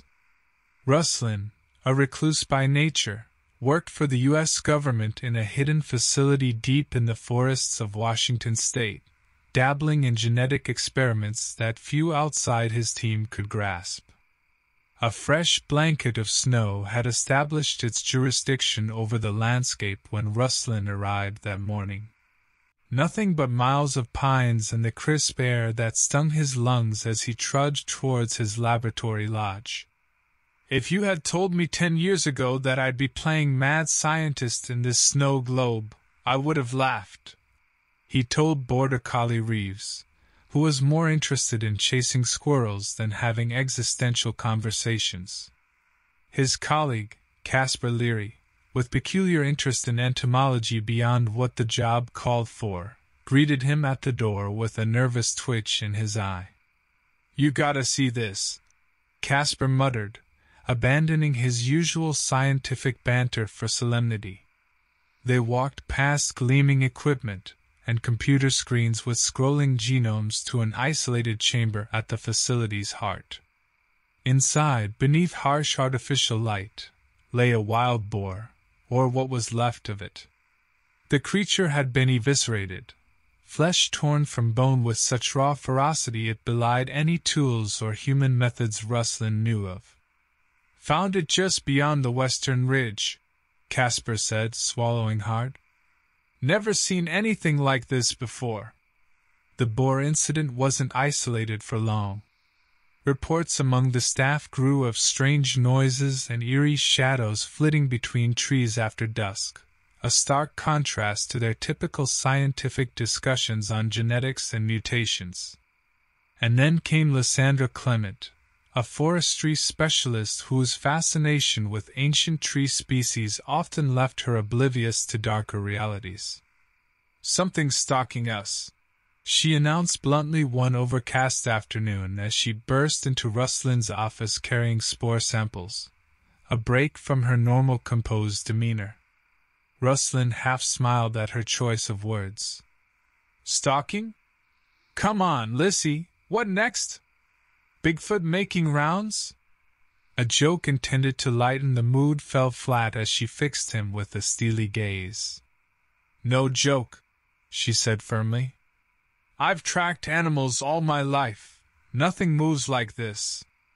A growing sense of unease took root among them as whispers populated the corridors.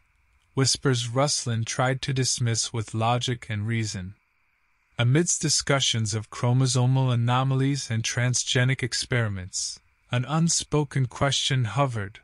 Had their work twisted some thread of nature into malevolent motion? By midpoint through one particularly tense week, the exact day forgotten, they decided to organize a sweep through specified forest sectors. Armed with weapons they never thought they'd need and radios crackling static communication between them, they weren't hunters but felt every bit prey themselves as they combed through an increasingly treacherous wilderness. It began subtly, an extra set of tracks accompanying those of deer or coyote, brush disturbed not by falling branches but something agile and large, making deliberate passage through undergrowth. Distinctive thuds rumbled forward just as dusk began painting shadows longer across their paths. The radios buzzed. "Hutchins! You see anything?" It was Leary's voice pierced by panic. Rustlin forced himself forward into opacifying darkness while clutching his rifle like solace, every step heightening his skepticism, metamorphosing into something akin to fear. He whispered back into his radio softly, not betraying any hint of swirling emotions. "Nothing yet." But then reality shattered as something massive shifted just beyond his flashlight beam, a figure obscured but massive, its contours unfamiliar but bearing semblances of folklore terrors woven into children's bedtime stories. A silent stalker formed from nightmares but distinctly there and undeniably real. It didn't speak or cry out. It merely waited as if aware time played in its favor while human hearts pounded terror's rhythm against rib cages born frail compared to whatever brawn it possessed. I gripped my radio, my breast shallow. "Hutchins, do you copy?" I tried to control the tremble in my voice. No response. The brush cracked again, closer this time. I aimed my flashlight, illuminating two glowing eyes staring back at me. The creature that emerged was unlike any known fauna. It was bear-like but stood on two legs, muscular and towering. "Leary," I hissed into the radio. "It's not a bear." The creature charged without warning, immense and furious. Its claws were like daggers and its movements were swift, too swift for such a large body. It lunged at Hutchins, who had appeared from behind a tree, ineffectually raising his arms in defense. The sounds that followed, the tearing of fabric, then flesh, ensured I'd never forget Hutchins' demise. Why didn't I call for help? Because deep down, I knew nothing around would match this brute force. Immediate action was required. Every moment spent calling for aid meant another life possibly lost. I sprinted towards the ranger station, evading the thick underbrush with survival overpowering rationale. My only thoughts were to secure the area and prevent further tragedy. Arriving breathless at the station, I radioed for assistance. Within minutes paramedics and additional rangers were en route. When they found Hutchins, or what remained, it was clear that the brute's attack left no chance of survival. The injuries were severe. Unforgiving gashes marked what used to be a face and torso. We later learned that similar incidents occurred nearby, vilified attacks from an unknown predator matching our encounter descriptions. In just a few days after the attack, authorities secured the zone and launched efforts to track this violent beast, though no clear evidence of its exact species was conclusive. We remembered Hutchins not only as a collie but as a victim of something brutally primal yet vaguely sentient in its calculated assault, something unrecorded by modern science yet terrifyingly real in consequence.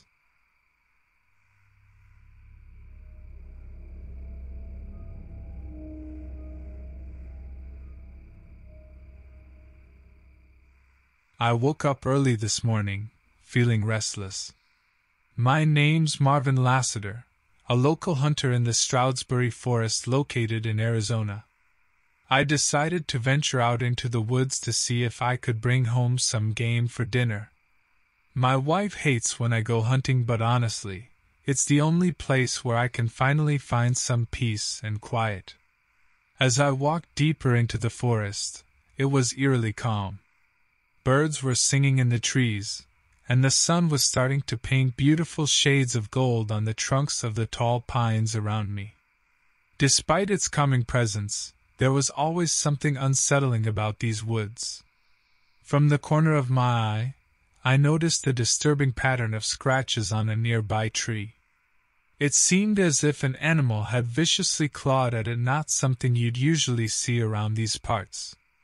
Startled by my own discovery, I heard crashing branches close by and quickly readied my rifle. I called out loudly, "Who's there? Identify yourself!"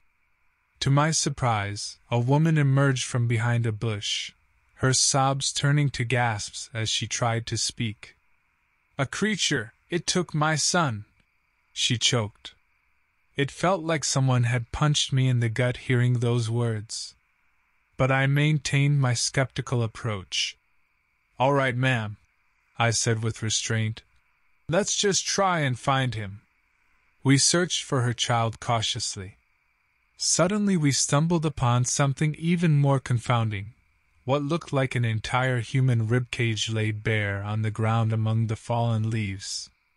What could have done that?" she whispered. At that moment, we both grew wary, and no jokes would help ease this tension. As we ventured further into the wilderness, something enormous darted past us at alarming speed. In our peripheral vision, it appeared to be humanoid, but with limbs twisted unnaturally. Its pale skin looked both smooth and rough at the same time, a horrifying paradox. I realized that we weren't dealing with an animal. We followed the creature's path to where it had apparently emerged from the shadows of the forest into a small, enclosed clearing. As we stood there, completely overwhelmed by fear and curiosity, it became clear that we were about to face our worst nightmare. Closer now, I realized that the creature's chest was covered in different-sized patches of fur and skin, as if it had been stitched together from multiple victims. Its eyes, dark black voids that seemed to pierce into my very soul. The horrific creature glared at us as it let out an inhuman screech, daring us to approach. I aimed my rifle at the abomination, but something told me bullets couldn't stop this monster. Whatever it was, came from a place guns couldn't touch. I looked at the woman beside me and whispered, "We need to warn others. We cannot face this thing alone." We retreated cautiously from the clearing, not taking our eyes off the horrifying creature. As we made our way back to civilization, we remained tense and alert, as if expecting the monster to leap out at us with every rustle of leaves. Once we finally reached the safety of her home, we barricaded the door and tried to make sense of what had just happened. Suddenly, I remembered I had a friend who was an expert in biology and zoology. I pulled out my phone and called him immediately. His name was Tom, and he responded groggily, confused by my panicked tone. "Tom, listen to me," I stammered. "We just encountered some kind of monster. It's like a patchwork of human and animal parts and extremely fast. We're terrified. Please, do you have any idea what it could be?" "Christ," Tom muttered. "It's hard to say without seeing it myself, but whatever it is, it doesn't sound natural. What can we do?" I asked desperately. "The only thing that comes to mind is calling the police," he suggested. "You need professional help with this." We thanked Tom for his advice and hastily dialed the police, briefing them on our harrowing encounter. They assured us help would arrive soon but urged us to stay indoors in the meantime. Frantic minutes turned into hours as we stared out the windows, searching for any signs of the creature lurking outside the house. The anxiety churned in our stomachs until we finally saw police cars rolling into our driveway. Relief flooded through us as officers knocked on our door and entered cautiously. We recounted our terrifying experience once more, this time to skeptical expressions. "Sounds too far-fetched," one officer concluded dismissively. "This isn't a joke," she said sharply, voice trembling with fear. "My child is missing. This thing killed someone." Unable to provide any solid evidence, even the ribcage we discovered had vanished when they retraced our steps. They searched her child's room without finding any additional traces of foul play. Our hands seemed helplessly tied. But events escalated, and the police couldn't ignore it any longer. More reports came in of unresolved disappearances, and gruesome remains found scattered in the woods. The city grew speechless with mounting fear. We found ourselves thrust into the center of a nightmare that refused to end. A task force was quickly assembled to get to the bottom of this bizarre case. They patrolled aimlessly in search of answers and the creature's supposed lair. It seemed like fighting an enemy that existed only in shadows, striking at will and leaving more victims in its wake. As days turned into weeks, news trickled in from the task force about a terrified man they found hiding in his basement, babbling about being hunted by the same creature we described. With 2 credible witnesses now validating our claims, the task force amped up its efforts. A tense evening brought an urgent call from Tom. He had heard rumors of a deranged scientist conducting horrifying, illegal genetic experiments deep within the forests surrounding our city. "You remember what I said about it not sounding natural?" he said breathlessly. "I think somebody made this thing." The police raided the suspected location and stumbled upon a hidden laboratory filled with monstrous creations like the one we had encountered. Human-animal hybrids trapped within cages or suspended in fluid-filled containers. They apprehended the scientist responsible for these monstrosities and shut down his laboratory before he could unleash any more horrors upon us. In their search, they discovered scattered clothing remnants. One piece bore resemblance to what her child had worn on that fateful day. Although no closure was granted for her missing child or other victims engulfed by this man-made terror, knowing that our nightmare had come to an end offered a small sense of comfort. The city slowly returned to its previous state, but bore the burden of loss. Memorials were held for the victims, eulogized as brave souls who faced unspeakable torment at the hands of a monster, human or otherwise. In the aftermath of this grisly ordeal, we'll always remember those lost to this abomination and be haunted by the grim reminder that sometimes the monsters aren't just outside, but within us as well.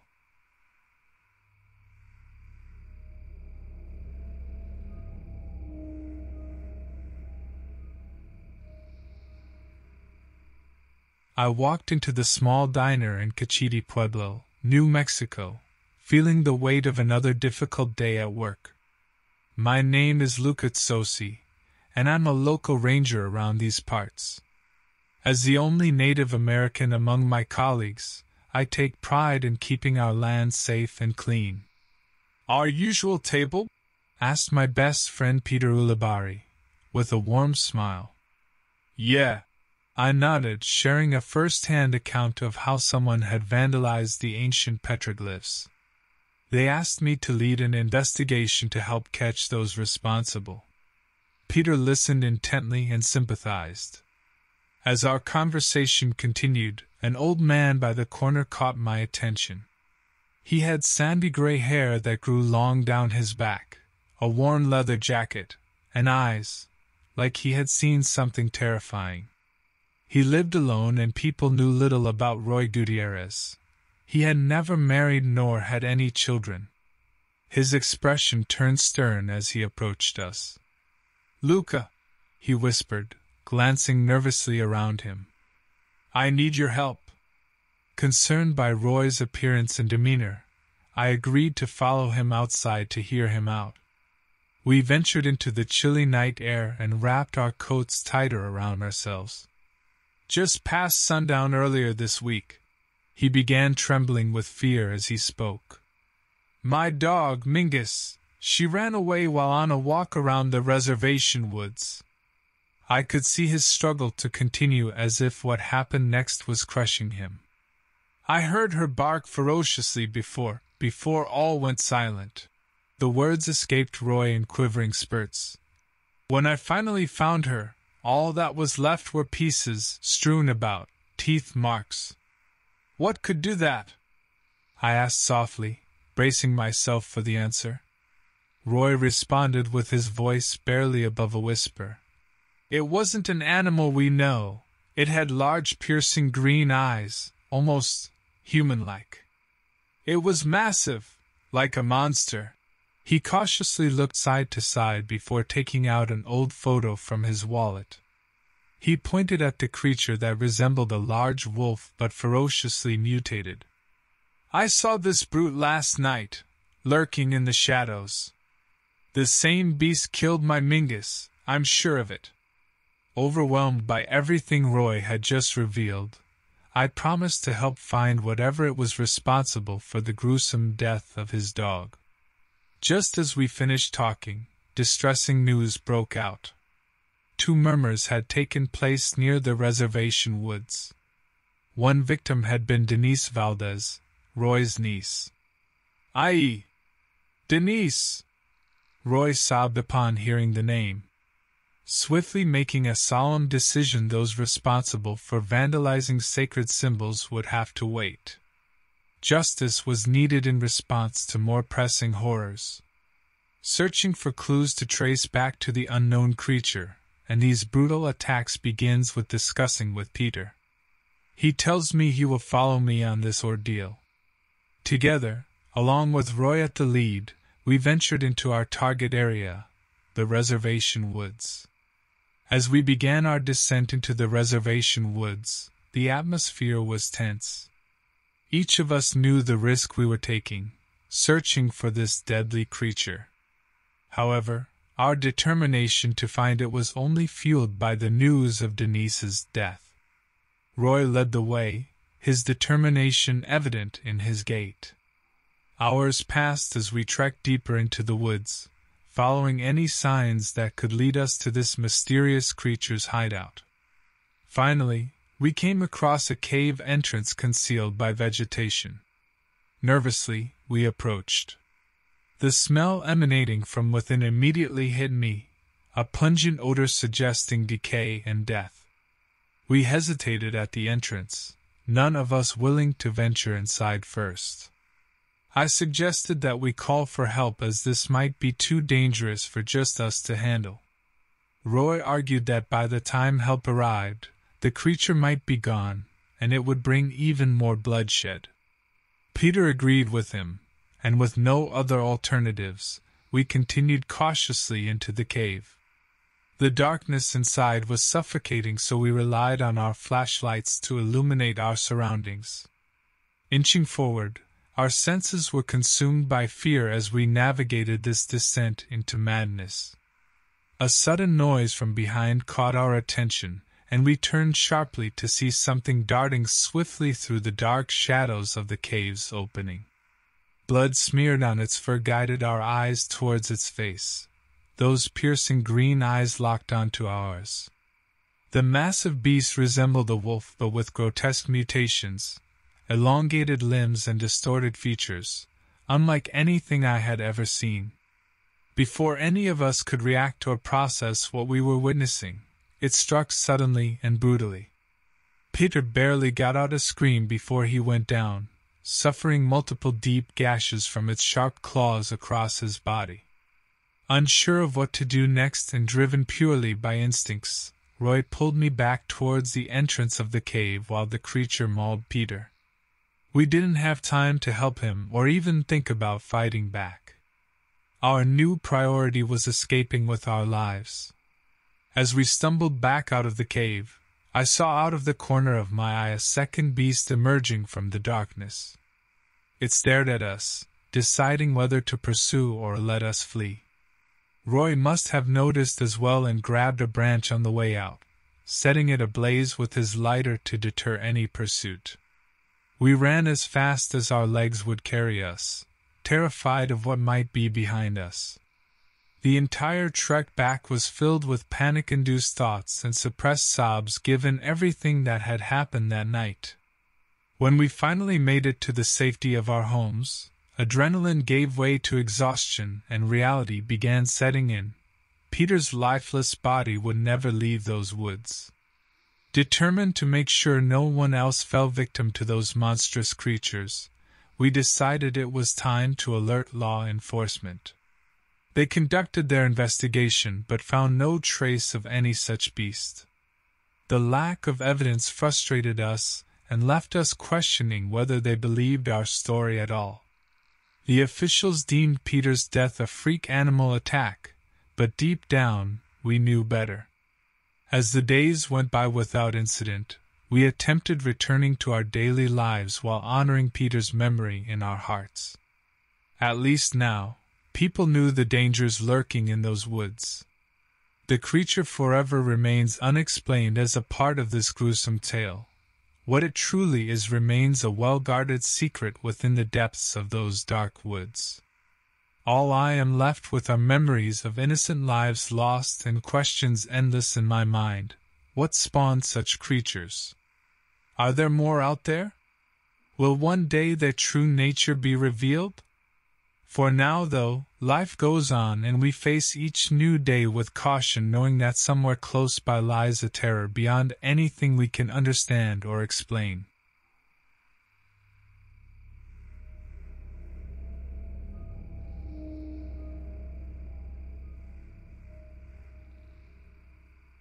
This happened to me about a decade ago.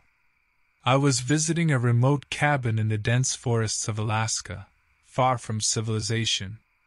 My name is Cassius O'Connell, and I'm a journalist by trade, always seeking unique stories. The off-the-grid location sat on the banks of a narrow stream, surrounded by towering evergreens. Nature was its only neighbor, bringing stillness and solitude to my days here. As I sat on the porch, hummingbirds fluttered by and squirrels dashed through the bushes.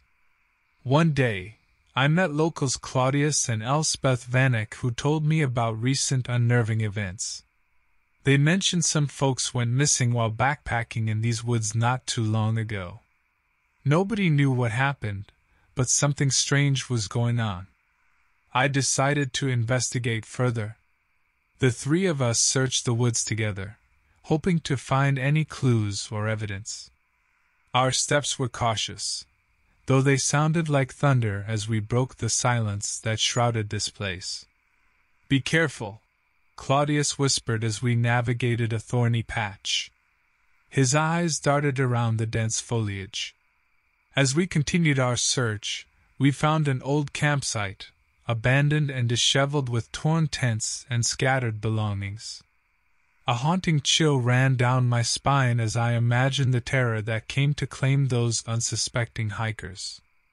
Elspeth picked up a muddy pair of glasses from the ground. "Wonder what happened here," she murmured. After hours of searching with nothing more than eerie echoes for company, we decided to call it a day. As night fell upon us and our flashlight beams carved paths through the darkness, we felt vulnerable. No technology could save us from whatever lurked in these twisted shadows. As days passed and our investigation evolved, we found unnerving clues, blood-soaked clothing hidden beneath tree roots, scratched messages etched into trunks crying for help. The plot thickened, with each tidbit feeding our curiosity and fear in equal measure. One afternoon, while Claudius rested against a tree, cracking jokes to ease the tension, I heard Elspeth gasp and point to the distance. Squinting my eyes, I could barely make out a large, hulking figure deep within the shadows. My heart thundered within my chest as it moved closer.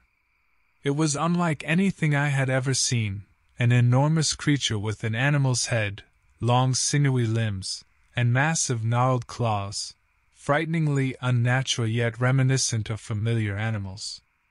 We hid behind a decaying log, watching it skulk through the trees with predatory fluidity. Its movements were silent despite its size, its intense gaze seemingly oblivious to our presence. I could hear Claudius and Elspeth's labored breathing as we clutched each other for support, daring not to breathe too loudly for fear of alerting the monstrosity. The creature stopped suddenly near a bush, where it stooped down and snatched a small rabbit hiding beneath the leaves. It tore into its prey mercilessly right before our horrified eyes as we fought to hold back our gasps of terror. After devouring its meal, it inexplicably turned toward us, its gaze paralyzing us with primal fear. It took a deliberate step forward as if preparing to pounce when Elspeth's shaking hands slipped from mine, giving us away. The creature's ears twitched at the subtle sound and its dark eyes locked onto ours, instantly discovering our hiding place. The world around us fell silent except for one thing, our pounding hearts threatening to burst within our chests. In a sudden rush of panic, we scrambled to our feet and took off running through the woods, desperately hoping to escape the creature's notice. Claudius led the way, navigating us through the thick undergrowth as quickly as possible. Elspeth trailed behind me. I could hear her footsteps growing heavier with each passing moment. As adrenaline coursed through my veins, I couldn't shake the image of the creature's gruesome feast from my mind. The air vibrated with the tension as our breaths and footsteps echoed through the otherwise silent forest. We didn't dare to look back, afraid that one glance would be all it took for the creature to catch us. Racing forward, Claudius suddenly slowed his pace and signaled for us to stop. "Look," he whispered, pointing toward a cabin in the clearing ahead. "We can hide in there." Despite our desperate circumstances, we hesitated for a moment before bolting toward our only chance for refuge.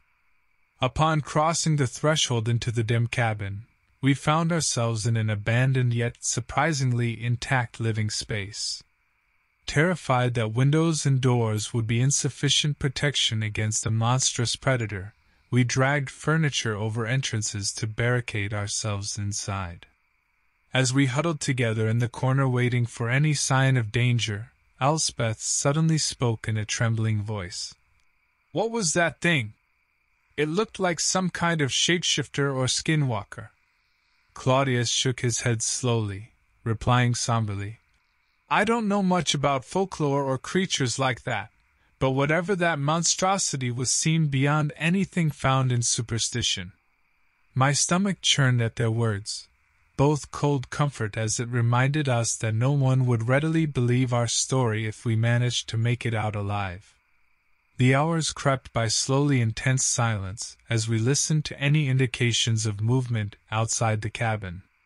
When darkness fell, an eerie stillness gripped the already tense atmosphere. Suddenly, our fragile silence was shattered by the sound of heavy footsteps outside the cabin. We exchanged terrified glances as we heard the external barricades being ripped apart by whatever monstrous force hid within the shadows. Our hearts thumped with wild beats as we prepared for the worst. Claudius grabbed a hunting knife from a nearby shelf, gripping it with white-knuckled determination. He whispered to us, "Stay here. If I don't make it back, get help." Before we could protest, Claudius crept out of our hiding spot to face the creature head-on. Elspeth and I clung to each other in fear, our breaths shallow and frantic. Moments later, we heard a horrifying screech followed by Claudius's gut-wrenching scream. Tears streaming down our faces, Elspeth and I made an unspoken agreement. We would not wait any longer for help. We had to escape.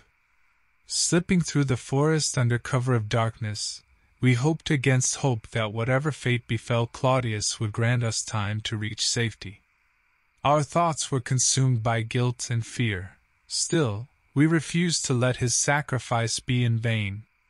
The distant lights of a nearby village became visible through the trees, providing our exhausted minds a sliver of hope. With that sight guiding us forward, we found ourselves stumbling into safety with newfound determination. The village locals were understandably skeptical of our tale. Nevertheless, they offered sympathy as they treated the scrapes and bruises obtained during our harrowing ordeal. In mourning for Claudius and unable to shake the haunting images of that night from memory, Elspeth and I shared an unbreakable bond forged in terror and grief.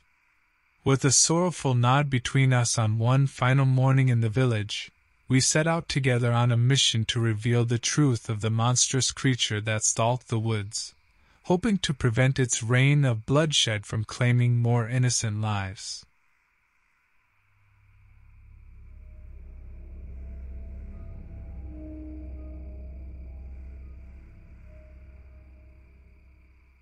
This happened to me a few years back, at the isolated outpost cabin in Alaska. My name is Amias Oakenforth, a recently divorced man looking for solitude. I went there with my two friends, Otis Brixley and Zeno Kincaid, who insisted on making this trip a healing experience for me. We loved the cabin's picture-perfect location, set deep within the sprawling woods. The lush forest surrounding us invited exploration. One day, as we hiked along the riverbank just beyond our cabin, we found a seemingly abandoned campsite with torn tents and bloodstains on the ground. My friends and I exchanged worried glances before Otis cracked a joke, just typical of him in tense situations. "No need to Sherlock around here. Place looks like a bear had too much tequila," Otis proposed. We concurred and continued hiking but remained extra vigilant during our outdoor escapades. Things settled relatively quickly until our fourth night when we heard something marauding outside the cabin. "There it is again," whispered Zeno, nervously glancing at his shotgun leaning against the wall. Remnants of previous meals were laid out on the outdoor table like an invitation for an unwanted guest. We decided to wake up early to assess any damage done and call park rangers if necessary. Our morning investigation revealed peculiarly large claw marks around our food supplies.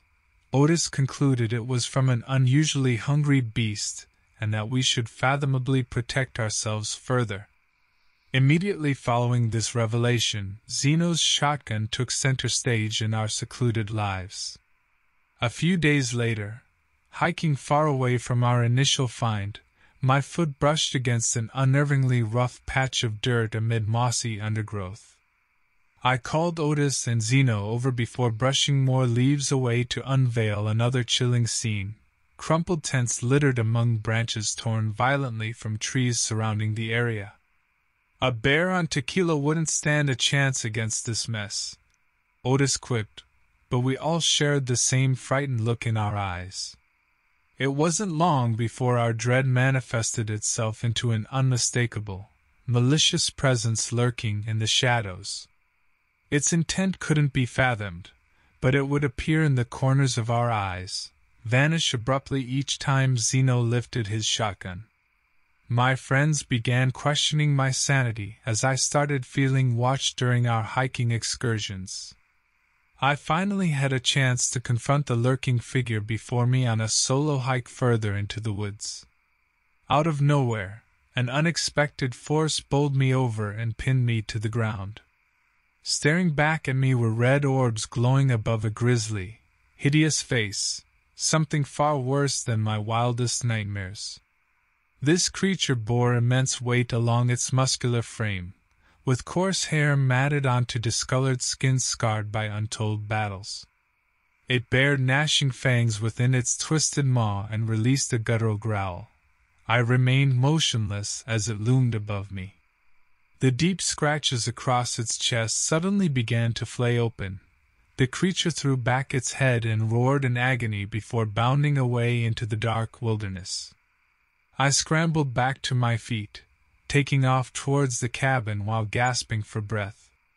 Otis and Zeno were waiting there, Their eyes widened with disbelief as they listened to my frenetic account. This doesn't make any sense. No creature like that exists in Alaska, or anywhere," Zeno protested, gripping his shotgun tighter while pacing the room. Dissatisfied with lack of background noise in the tense cabin, Otis shouted for assistance, and waved desperately at his phone that barely received any signals due to our spatial separation from civilization. As we sat waiting for help that might never come, our jittery bundle of nerves were offset by various attempts at humor. Otis suggested one last hike to search for signs of escaping campers that could have survived. Just as we geared up and stepped out, a plume of fog rolled in, drowning our surroundings in the gloomy haze. Otis led the way, intricately trekking ahead while making sure his friends followed closely behind. Suddenly, an ear-splitting howl pierced the air, and raged roars followed swiftly as a monstrous creature swiped at Otis with furious accuracy. The creature's razor-sharp claws lashed at Otis, tearing into his flesh as he screamed in pain. Zeno and I tried to reach him, but the fog seemed to be getting denser, disorienting us. The demonic roars of the monstrous beast echoed around us, preventing us from discerning the direction from which they were coming. In a frantic rush, we eventually found Otis, his shredded body sprawled on the ground, seeping blood all around. Zeno clasped his hands together and called for help once more while I desperately attempted to stanch the flow of blood from Otis' grievous wounds.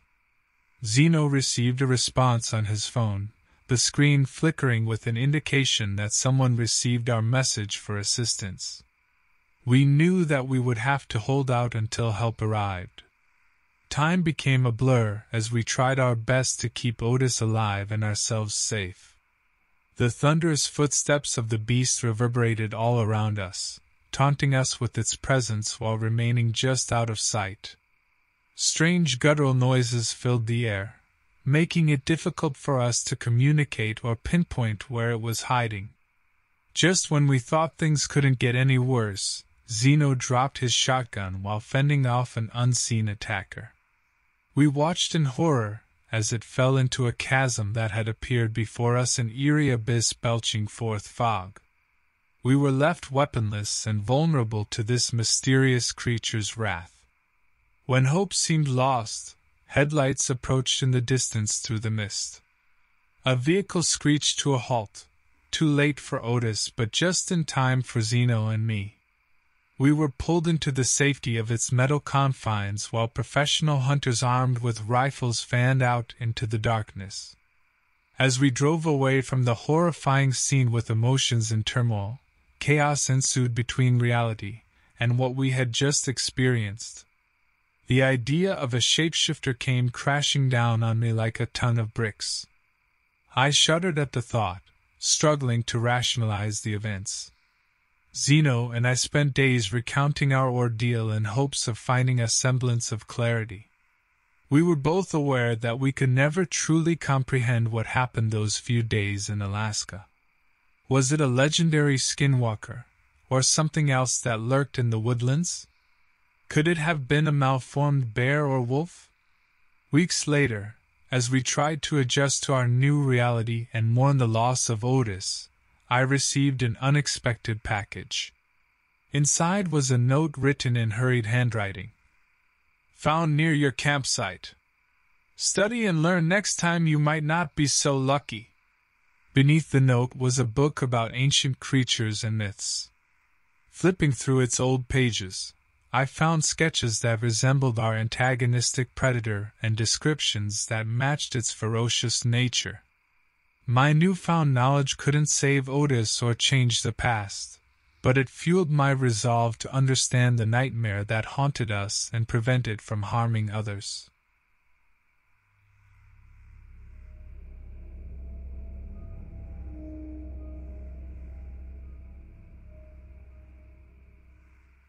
I stared at the package on my doorstep, perplexed.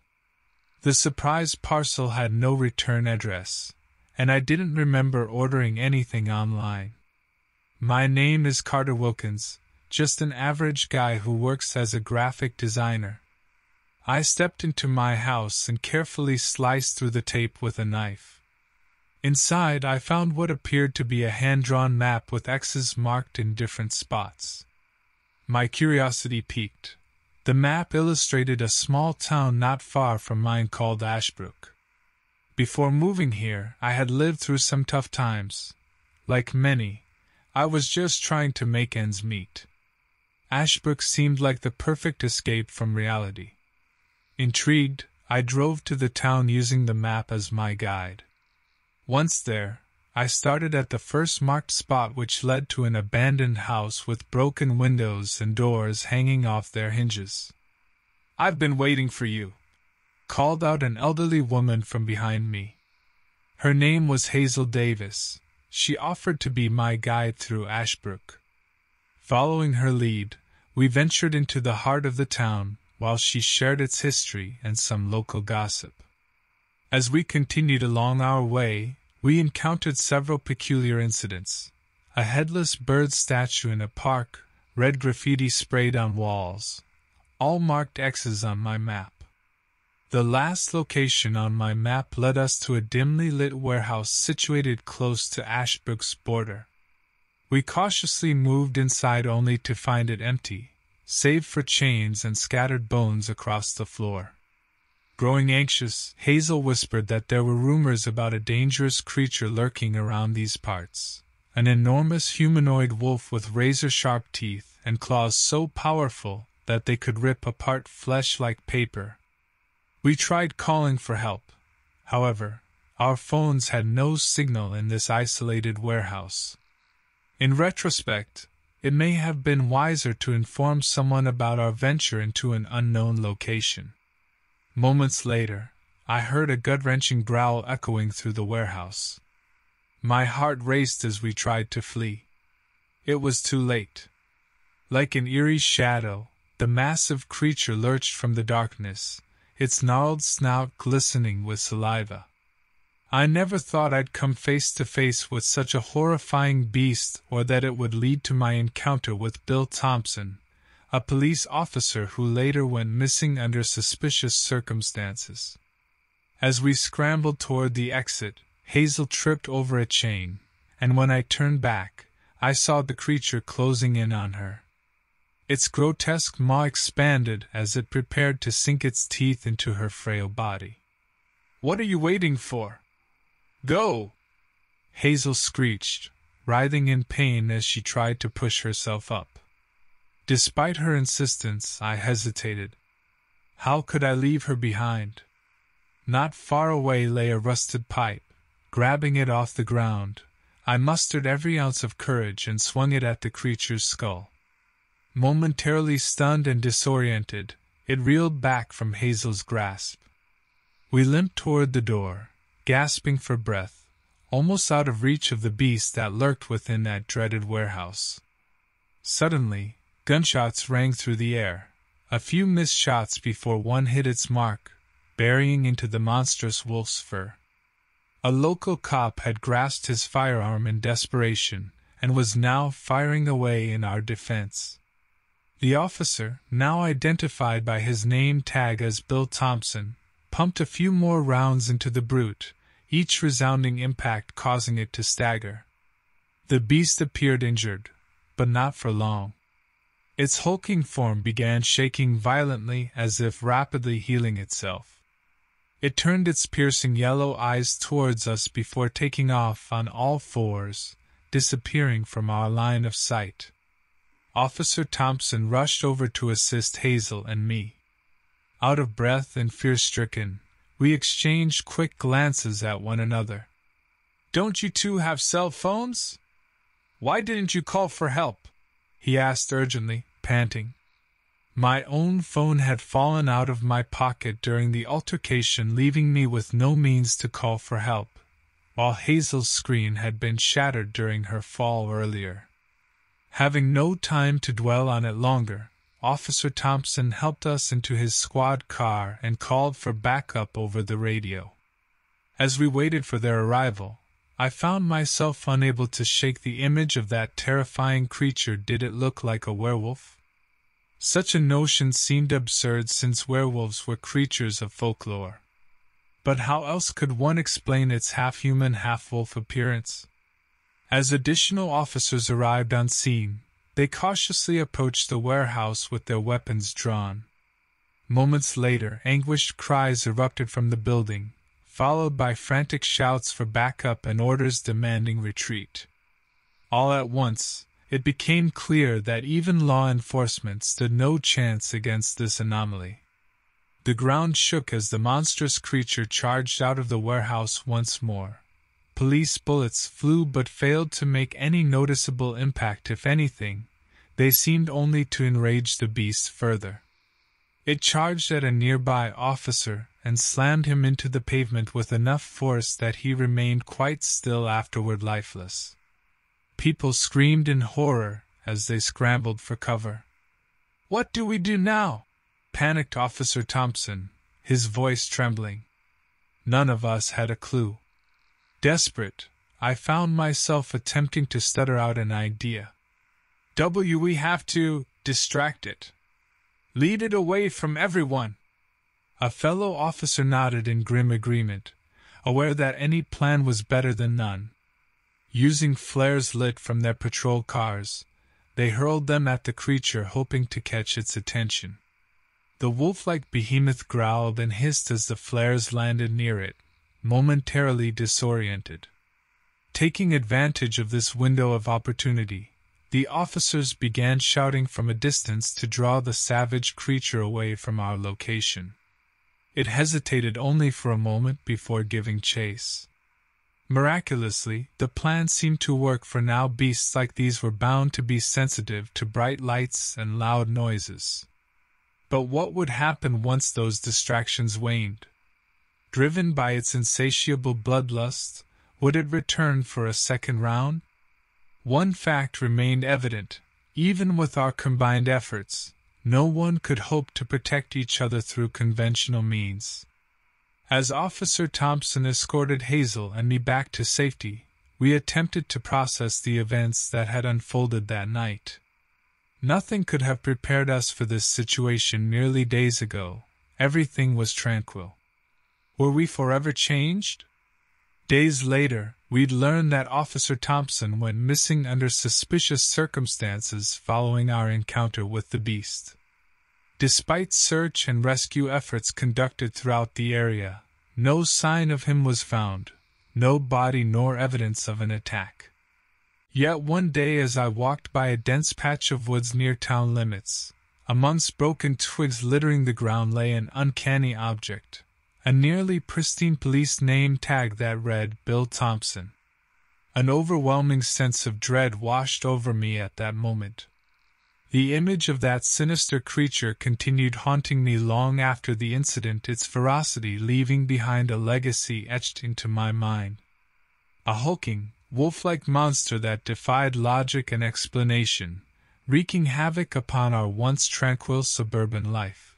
A sinister force indiscriminately targeting anyone in its path.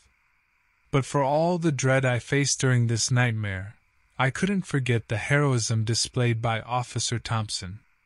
His bravery against an unparalleled adversary became something of legend amongst the locals, a testament to the human spirit in the face of unfathomable evil.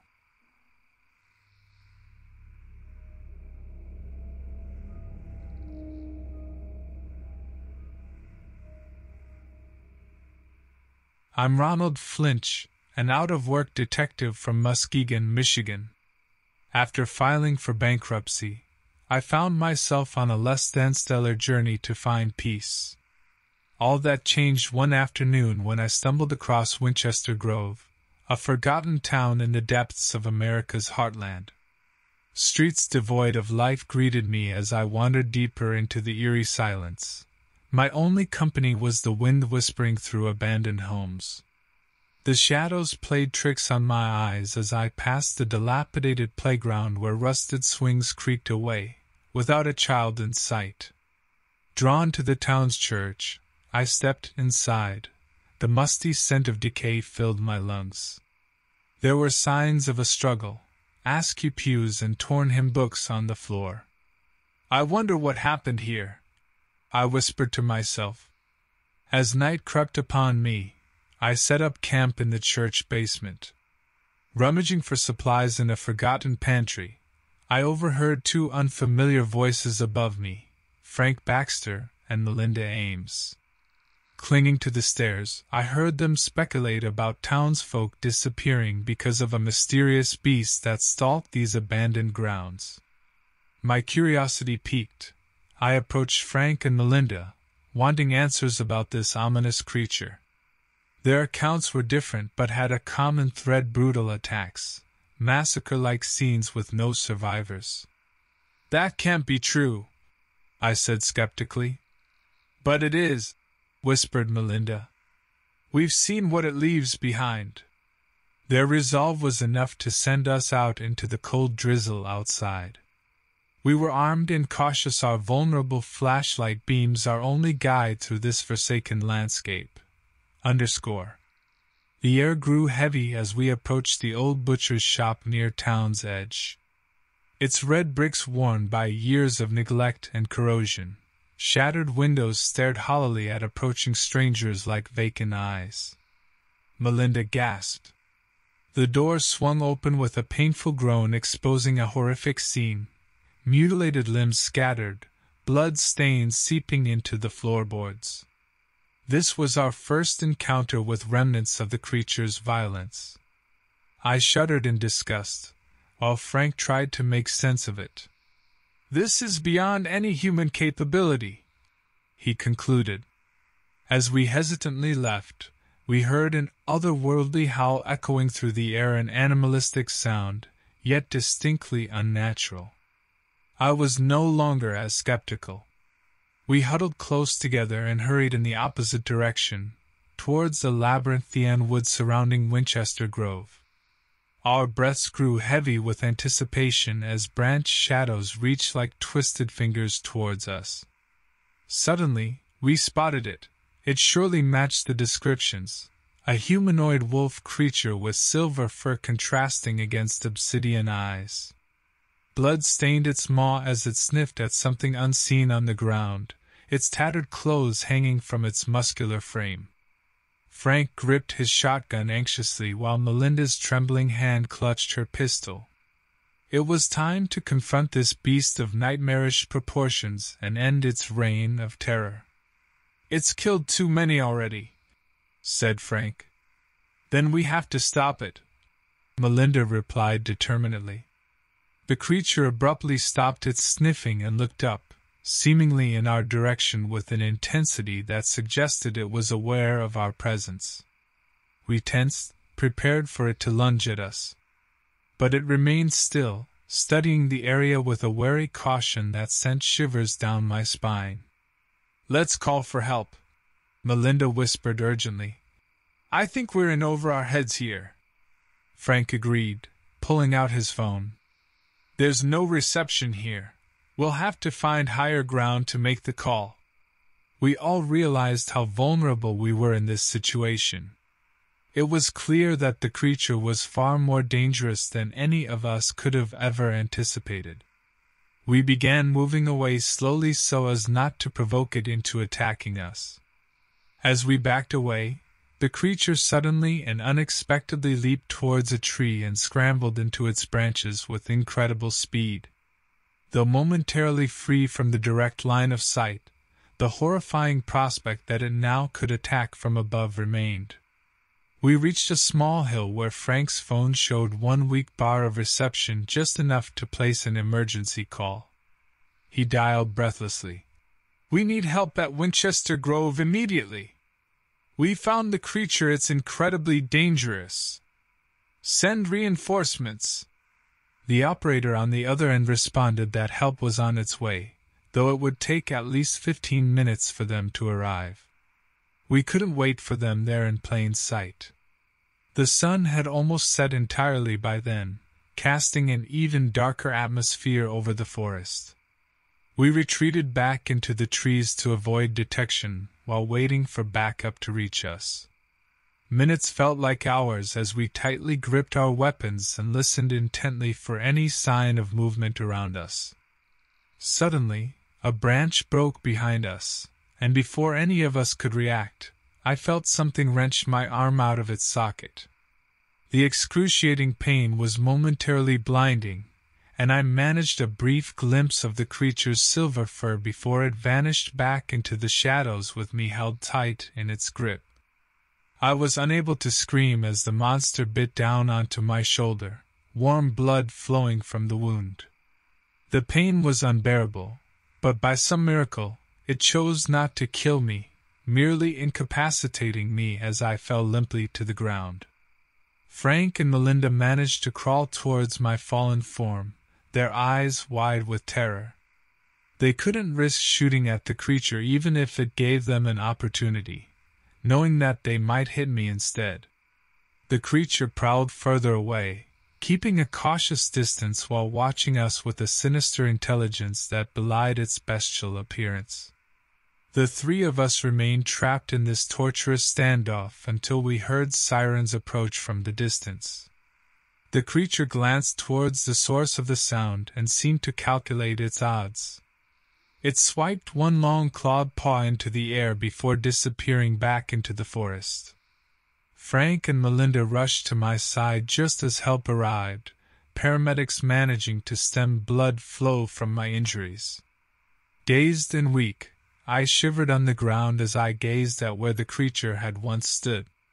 Despite our initial disbelief, we had just faced something beyond our understanding, something akin to a werewolf from stories we had once dismissed.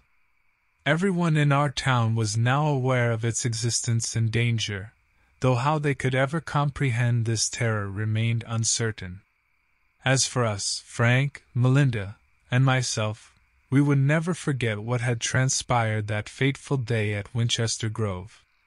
Our lives forever changed by one encounter with a beast that defied rational thought. May we never cross paths with it again, and may those who walk these woods after us carry with them caution and vigilance, lest they too face something truly monstrous under such an otherwise innocuous moonlit sky.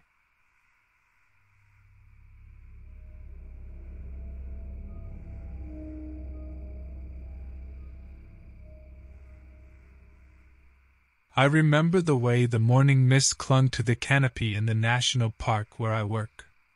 Birdsong cut through the quiet like a whisper of nature's resilience. My name is Arlo Sutherland, and for years these woods have been my responsibility, my sanctuary. On days like this, I usually patrolled the trails, ensuring hikers stayed safe and followed park regulations. The tranquility shattered when I stumbled upon a campsite torn asunder, tents shredded, belongings scattered across the underbrush like leaves in a storm. Splotches of red smeared across fabric and tree alike painted a grisly scene unlike any wildlife attack I'd known. I radioed for help immediately, no response. The communication tower on the far ridge stood silent, an ominous sentinel over my unanswered calls. Something within beat peculiarly. Interference? Sabotage?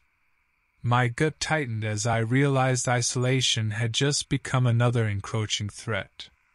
Not far from the wreckage, I discovered a trail of disturbed earth leading into the denser parts of the forest. Footprints, but not quite human. Large and misshapen, each step sunk deep into the soil with an unearthly weight. Whoever, or whatever made these was powerful and unfamiliar to both myself and any texts on local fauna.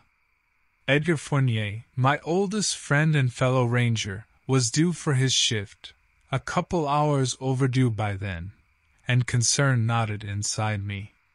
He took risks often for that rush of adrenaline no climbing gear could match. Dread crept inward as I followed that trail. The day aged into a dimming glare filtered through thick branches above. This beast's track was winding me deeper into areas we never charted for public use. No markers here, just primal woods as they had been for centuries before us. Then I heard it, a rustle louder than any deer or bear forged ahead of me where bramble and thicket grew thick like castle walls. This pursuit wasn't just duty, it was personal now. My park, Edgar's safety, a fear that clenched my throat with every snapped twig underfoot. Armed with nothing more than my standard-issue sidearm and the hope Edgar was still out there to make some wisecrack about my aim, I pushed onward. The creature finally appeared at twilight by a rocky creek bed, an abomination of nature's law, towering and grotesque with limbs that seemed to writhe independent from its hulking shadow body. Fangs protruded like tusks from a maw too large to be real. Its eyes caught mine amidst shifting shades, reflecting nothing human, merely gleaming orbs filled with predatory instinct. It had been so quiet till then, no guttural growls or otherworldly screams, a silent stalker spectre among these ancient trees. I turned back, my mind racing with the need to seek safety and bring help for Edgar. As a ranger responsible for these woods and its visitors, retreat was strategy, not cowardice. With heavy breaths, I retraced the steps that had led me down this uncharted path. The creature didn't give chase. Perhaps, I thought, it was territorial and I was simply an intruder to be scared off. Reaching a familiar trail, I pulled out the radio often neglected on quiet days. "Base, do you copy? This is Ranger Alex. Request immediate backup. Possible wild animal threat near the creek bed off the west boundary." Static, then a response crackled through. "Copy that, Alex. Is anyone hurt?" "Possible missing person," I said, trying to suppress the urgency in my voice. "Send help." As dark settled in like a heavy shroud over the forest, two of my colleagues arrived, guns ready and eyes wide with apprehension. We approached the creek bed together. Their presence steeled me against the unknown. We found Edgar there by moonlight's grace. He was alive but shaken, wounds along his arms that looked nothing like any bear I'd known to roam our woods. "We need to get him out," I said briskly as we fashioned a makeshift stretcher from branches and jackets. Later at the hospital, after doctors tended to his lacerations, Edgar described an encounter with a dark mass with eyes like coals. There were no words for it. No bears walked upright like men, and no known animal had fangs that curved into twisted smiles. In days following, rangers searched but found no sign of a creature like Edgar described. Tales circulated, a large bear or undiscovered species perhaps, logical efforts to explain the unexplainable. The park reopened with new warnings issued about dangerous wildlife potentially in uncharted areas. We couldn't just close down entire expanses based on one incident, despite feeling every shadow might hide unseen terrors. At night, in sleep's edge between reality and dream, images of twisted limbs and gruesome fangs flashed behind closed eyelids before disappearing into darkness. Reminders nothing was guaranteed in these ancient woods. One thing remained certain. Those woods held secrets deeper than its roots that perhaps were meant to stay buried beneath layers of earth and time. And Edgar's chuckle when finally glimpsing daylight still resonated clearer than any truth we could hope to uncover about what really lurked beyond those castle walls of thorns.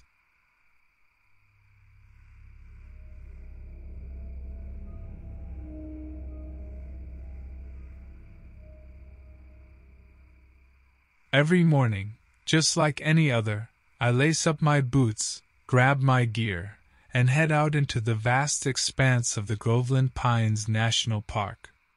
My name is Arlen Creedy, a park ranger tasked with protecting this slice of nature. This morning, I joked with my colleague Bethany Mars that the trees whispered more sense than most of our radio chatter. The sky painted a muted gray, and the scent of pine and earth saturated the air as I patrolled a typically deserted stretch. Off the beaten path, I stumbled upon a scene that churned my stomach, A circle of animals, not just dead but arranged in an unnatural pattern as if carefully placed by human hands. With raised eyebrows and a clenched jaw, I radioed Bethany for assistance. "Bethany, gonna need you by the West Ridge. Looks like a poacher's idea of art." Her voice crackled through, laced with concern. "On my way, ETA 15. While waiting, I swept the vicinity with guarded steps. From where they had been placed, it was clear no animal dragged them here. This was intentional. The axe seemed fresh. No sign of decay or scavenger marks marred the corpses. Such cruel clarity prompted me to draw my sidearm. Regulations rarely called for it unless wildlife posed an immediate danger. Bethany arrived quietly, her usually light expression darkened by the scene before her. Our dialogue was sparse as we cordoned off the area and documented everything. After her departure to alert local law enforcement, silence reclaimed the forest. Hours later, as dusk encroached and shadows crept along the forest floor, I caught motion in my periphery, a figure darting between trees too agile and silent for any known creature. Unease gripped me. Not all threats in these woods were four-legged or winged. I followed at a safe distance until I arrived at a clearing where moonlight revealed details not meant for sane recollection. A creature, if it could be called that, with disproportionate limbs and a gait that seemed to mock human motion gorged on what remained of an unfortunate hiker. Gripping my firearm, sweat chilling despite my haste, I aimed but did not fire. The situation defied explanation or logic. No report could shoulder these words. Mind racing yet expression schooled in cautionary calmness. The creature locked eyes with mine, a sign acknowledged not by sound or gesture but by stillness, an immortal moment before it disappeared into the brush without a trace. A crunch underfoot spun me around.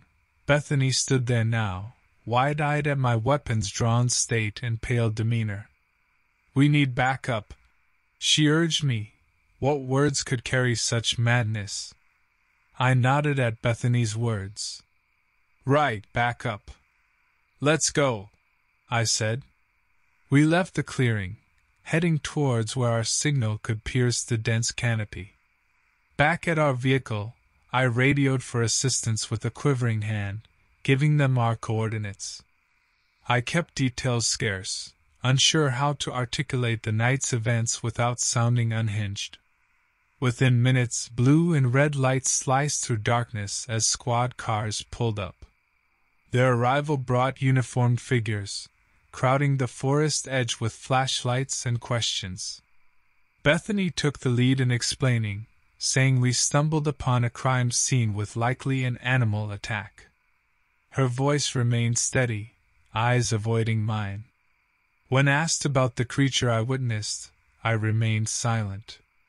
There was no logic in describing something that defied natural order, no reference point for this entity in any textbook or database. Officers fanned out while we confined at a distance. Together we listened to their communication crackle over radios until a shout broke the static. We rushed to see they'd found another figure amongst the trees, mauled beyond recognition. It wasn't until daylight that the full horror revealed itself. A trail of destruction led to multiple bodies, each marked with savage brutality. Search teams worked methodically through the forest while whispers hinted at a bear or large feline that grew bolder, hungrier by both animal instincts and opportunity. Days passed as experts combed every inch of terrain and documented each grim discovery. I assisted where needed but avoided the clearing from that first night, my memories replaying a scene no living being should endure. In end, no trace of the aberration surfaced, nor did any plausible explanation arise from soil and foliage samples. The silence among us grew heavy as local news lamented on lost lives. And all I could do was listen, My encounter seared into memory as an unspeakable chapter written not by pen but claw and tooth in the annals of an unforgiving wild. They called off the search, eventually claiming a rare predatory event occurred with tragic outcomes. No pages marked any monster. Authorities concluded that nature sometimes deviates, creating predators unclassified but deadly nonetheless. Closure never graced those devastated by loss or those haunted by sights and sounds belonging to night terrors alone. Yet life persisted. Survival dictated moving forward even when shadows held secrets too gruesome for light's truth. I returned to my duties, marking boundaries and surveying land, yet vigilance became my silent partner. I watched for movements not accounted for by wildlife known to science, held my breath when wind carried unknown scents, and reminded myself of reality's fragile facade when night enveloped everything around me.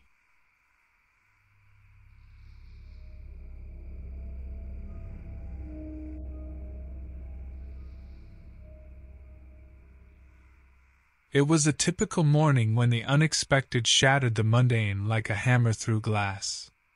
My name's Elias Grove, just your average truck driver hauling cargo across states, mile after mile of open road, my only constant companion. That day, I was set to make a delivery to a rural facility near Crater Lake in Oregon, as isolated as you get without falling off the map. The scenery around here could steal your breath away, with towering pines and sheer cliffs that plummeted into the bluest of waters. The first hint of something amiss was the delivery schedule. It was off by several hours, something that gets you frowning in this line of work. Precision is the beating heart of logistics. But then I had prided myself on adaptability. Dispatch chalked it up to a system glitch and pushed my schedule back with a casualness that irked me more than it should have. With time to kill and nowhere in particular to go, I stopped by the nearby town of Klamath, a smudge on the map kept alive by those passing through and stubborn locals clinging to their ancestral homes. Cafes and antique stores huddled together, as if bracing against the encroaching wilds. Here I met two brothers, Dalton and Lyle Mercer, who ran a filling station passed down from their great-grandfather. Young bucks with rough hands and smiles too easy for their years. They joked about city life and how their biggest crime was boredom, though I found that hard to believe in such isolation. Soon after midday, the brothers' humor turned practical as they helped me with directions. "Keep an eye out for wildlife," Lyle said with a crooked grin. "Bears love fresh fish, but they ain't picky when it comes to fresh tires." Chuckles were shared before well wishes saw me back on my route. The pristine wilderness around Crater Lake didn't prepare me for what awaited at the delivery point, an abandoned warehouse off an unmarked trail. Weathered by time or neglect, its exterior melded with the surrounding nature as if trying to disappear entirely. Unloading had barely begun when a dull thud from within ignited every nerve in my body. Caution demanded silence as I approached. Inching through the gaping entranceway, light struggled through broken rafters, painting shadows across debris-littered floors where rodents had claimed squatters' rights. As I scouted further into that forgotten place, another sound arrested my breath, not an echo of wildlife but steel upon steel in an uneven rhythm. I called out, folly in hindsight, but only silence replied with mocking stillness until footsteps answered not mine. They came unhurried but deliberate. Someone else was here. And then he appeared from behind rows of long-abandoned shelving units, tall, wearing jeans caked with dirt and evidence of laborious days without repentance. His shirt tail hung like an afterthought, and stubble encroached upon features weathered by more than just sun. Our eyes locked. Neither friendship nor warmth resided in his gaze. He marched toward me without words, his presence signifying intent rather than pleasantry. Distance closed between us as realization pressed upon me like gravity. There was no signal here for a desperate call for backup nor escape, for this was his ground one over many peers' solitude, and he was alone. He walked steadily, carrying a crowbar with a grip that spoke of habitual use. The metal trailed, scraping against concrete, the same uneven clatter I heard before. No words but his intent measured in each stride. I stepped back, certain violence would follow. There was no phone signal here, nothing but thick walls that muffled pleas for help. So I made a choice, to flee deeper into the labyrinth of rooms rather than scream into void air. He followed. Each step was a sound, taunting me further into darkness. Light became scarce. My eyes struggled to adjust while he seemed unbothered by the shift from day to dusk within these walls. A room approached, stacked with boxes and draped in years of neglect. I wedged myself behind the largest pile, holding my breath as his steps neared. Silence lingered, then passed. He moved on. Minutes waned as I waited for an assurance of isolation. When courage mounted, I emerged and sought a path marked by light, a probable exit. The exit came into view when the attack occurred. Agony exploded across my shoulders as the crowbar met skin, bone, muscle. He stood there silent, while I collapsed under the pain's weight. I turned slowly to see him raise the crowbar again, this time with intent gleaming in his eyes, no remorse. What followed was survival, pure instinct as I rolled away from each vicious swing, feeling its wind but not its bite. My body weaved through empty spaces left by objects long gone until an open doorway offered hope. My limbs strained and battered maneuvered through the threshold into daylight just as he seized my ankle. A twist and kick sprang me free and sent him staggering back. Outside now and alive, yet not without scars born from his relentless pursuit. Days later, police questioned me at the hospital about him, about motives. A detective interjected with clarity. "John Miller, ring any bells?" John Miller, they said he'd been missing for years after his family's business went under. This place was theirs once. The man who chased me wasn't some embodiment of malice. He was broken by life's cruel turns. No one else entered that forsaken ground after. Why stir ghosts better left in peace? My wounds would heal, but some scars are indelible, reminders of heavy swings and narrow escapes.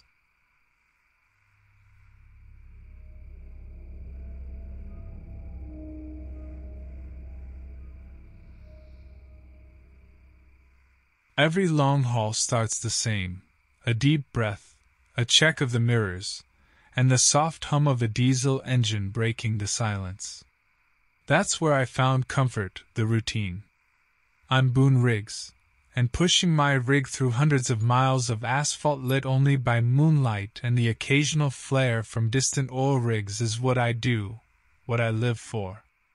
This particular stretch took me through remote parts of New Mexico, on the kind of roads you'd expect to see more jackrabbits than people. It was just past 3 in the morning when I rolled into a small truck stop near Truth or Consequences, a necessary pause to refuel both my truck and myself. The attendant, Casper Thorne, a lean man with skin tan like old leather, gave a nod as I walked in. "Long night?" he asked. "Could be longer," I replied with a half-smile, grabbing an apple from a worn-out basket on the counter. That's when it happened, the inciting incident that shook my night. A frantic call over the radio relayed a message, a driver in distress some miles down Route 52. It took no persuasion. Giving aid is an unspoken code among those who navigate these lonely routes. With coordinates scribbled on a napkin and an unease settling in, I ventured forth toward what I assumed must be another routine check. The drive was silent save for the crunching gravel beneath my tires and my own steady breathing. As headlights scanned the horizon, they finally settled on an overturned truck ahead. I approached cautiously, senses heightened with each step that drew me closer to the wrecked vehicle lying belly up like some metallic beast defeated by the roadside. There was no movement, no sound of distress, just an unsettling void that seemed to swallow my presence whole. It was then that I saw him, an imposing figure standing unnaturally still by the tree lean across the road. He was tall and broad-shouldered, silhouette cloaked in shadows brought under scrutiny by my truck's lights, nondescript clothing hanging off his frame as if not intended for him. "Hey! You need help?" My voice wavered more than intended, a fact immediately registered with irritation. He made no response nor any indication he'd heard me, simply stood there as though carved from darkness itself. Unease skated up my spine reflexively as hands edged toward tools within reach. A wrench, always handy for repairs or other situations. A cold breeze stirred loose gravel underfoot. Nothing out of place, yet somehow every detail felt charged with portent amidst this silent tableau. No humor could cut through this thickening air. Even jesting about odd late-night encounters seemed out of place against this sober backdrop, as if reality affirmed its seriousness with each thud of heartbeat loud in my ears. The figure started to move, marching with heavy purpose toward me. I held my ground, clenching the wrench. This was not a ghost story. This was a man, flesh and blood, yet something sinister clung to him like a second skin. He crossed the road, his boots crunching on gravel. Light washed over his face, revealing nothing but strips of duct tape where features should have been, a grotesque makeshift mask assembled in haste or madness. I yelled for him to stop, but he kept advancing. My phone lay on the truck's dashboard. I thought of calling the police, but the figure was almost upon me, leaving no time. The decision to run rippled through me. Without pause, I turned and bolted toward my truck. He lunged at me from behind.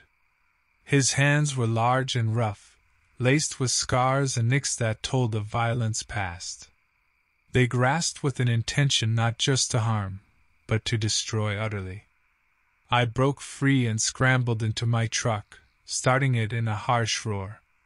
The man pounded on the window as I threw the vehicle into reverse. Tires churned up earth as I fled from him.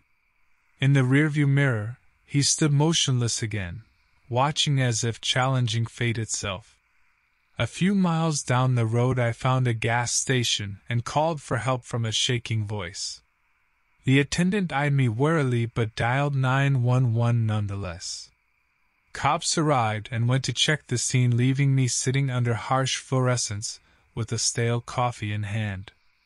They found nothing but footprints leading into the woods and remnants of rope near the wreck.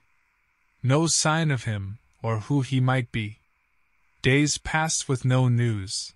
There was no one reported missing or matching his description, a man without an identity it seemed. I took to avoiding that stretch of road, driving miles out of my way just to escape memories of that night. His blank mask haunts my thoughts still. People spoke in hushed tones about what happened to Mac Larson, though, the driver of that wrecked vehicle, how they found him, or what was left after someone had their fill of violence on him. His name must be guessed from whispers around town, as they say he went by Carter, though for certain no one knew much about him. But every muttered tale agreed on one fact: Carter was not done with us yet. But what could we do against a shadow, a man stripped away from humanity by his own dark desires? We wait and hope that somewhere justice awaits him, even if it's not within our grasp, even as fear grows like weeds between cracks in reality where normalcy used to lie before Carter walked among us.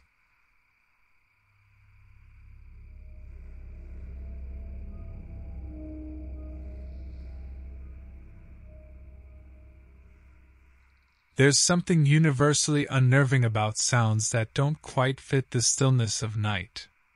As a geneticist working for the U.S. government, I'm no stranger to odd hours or the eerie calm of a secluded woods, where our little-known facility nests, hidden away near the freezing expanse of Alaska's Denali National Park. My work, teetering on the edge of ethical boundaries, is tucked away from prying eyes, and for good reason. A feeling had been gnawing at me ever since Verdun Heidler, my close colleague and comrade in petri dish warfare, vanished abruptly last week. Things around here unravel in whispers and cold breezes.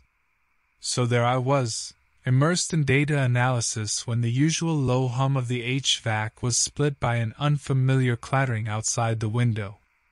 Inhibitions pushed aside by curiosity, I grabbed my trusty flashlight and sidearm, a standard-issue precaution, and ventured forth. Staring into an abyss of alders and spruces brought chills more akin to instinct than mere weather. They said when you feel that frost in your marrow, something's awry. Marla Quincy jogged up beside me, her lab coat flapping like a ghostly banner against her hurried steps. "Did you hear that racket?" she panted, hand on her pepper spray as if it were a talisman. "It'd scare off any damsel from these woods, and maybe that's what happened to Heidler." I joked, trying to light our mood as much as our path with my puny beam.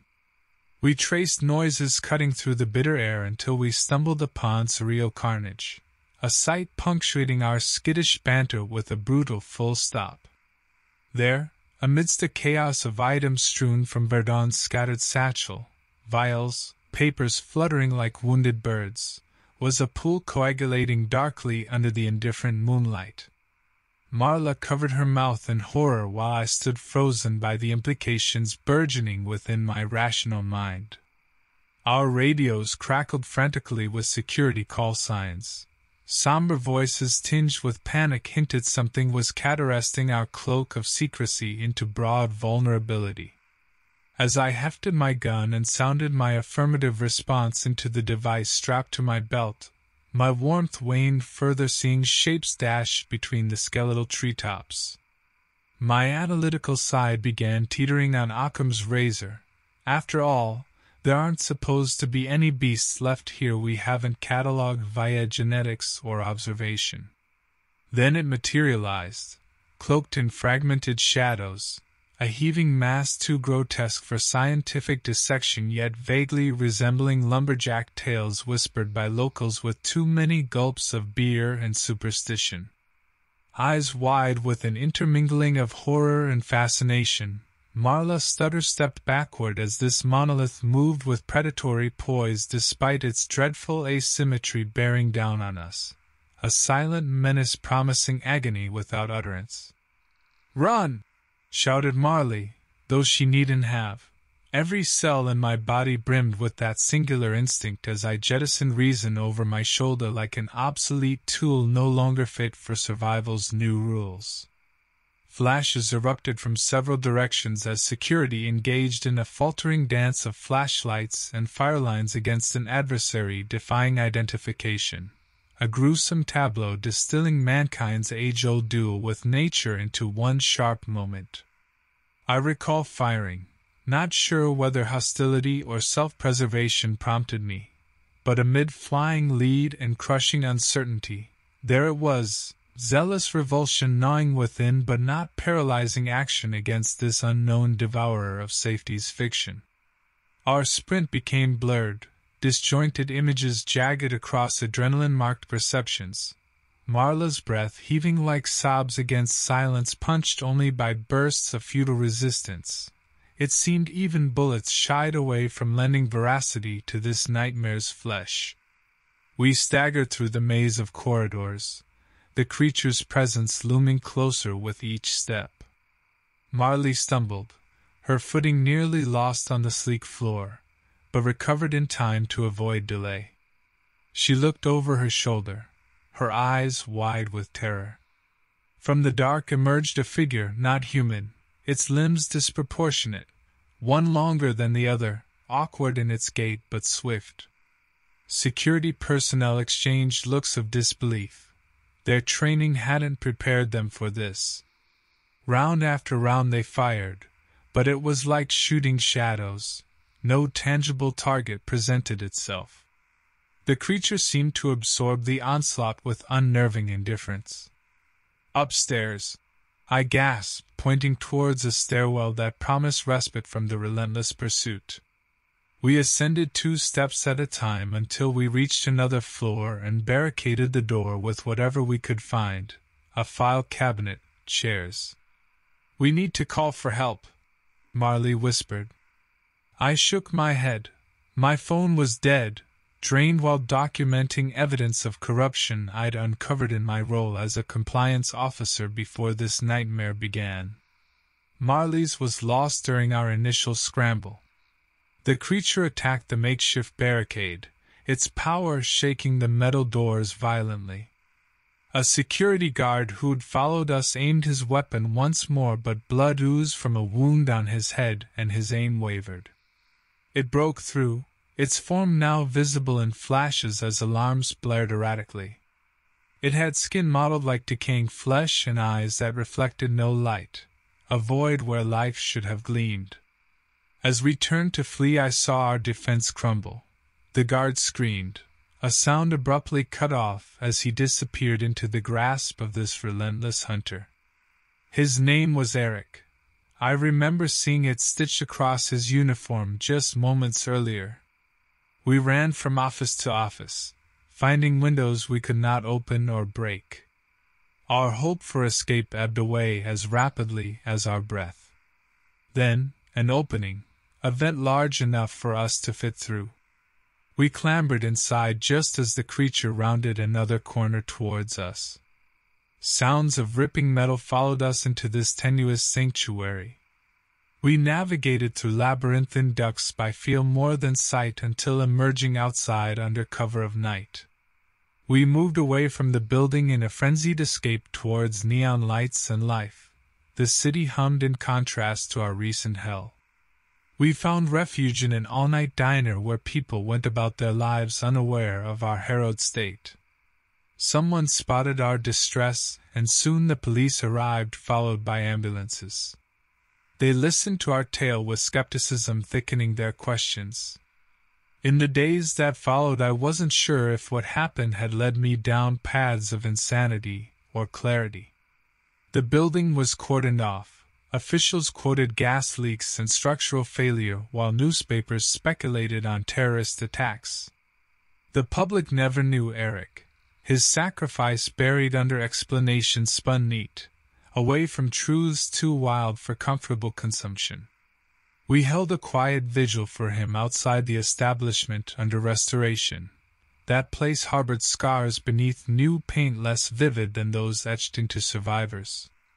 The creature's origin remained unexplained, anomaly at best, fiction at worst in public accounts. But among whispers between those who were there lingered solid belief that it wasn't born of this world or any world known to mankind or science. When solitude allowed, I pondered what unfathomable place birthed such horror, and whether it still lurked in hidden corners waiting or had returned to wherever such nightmares spawned. But these were not thoughts for speaking aloud. They were silent reckonings, like countless others, dwelled upon privately after confrontations with things beyond understanding, yet undeniably part of our reality however much we wish them otherwise.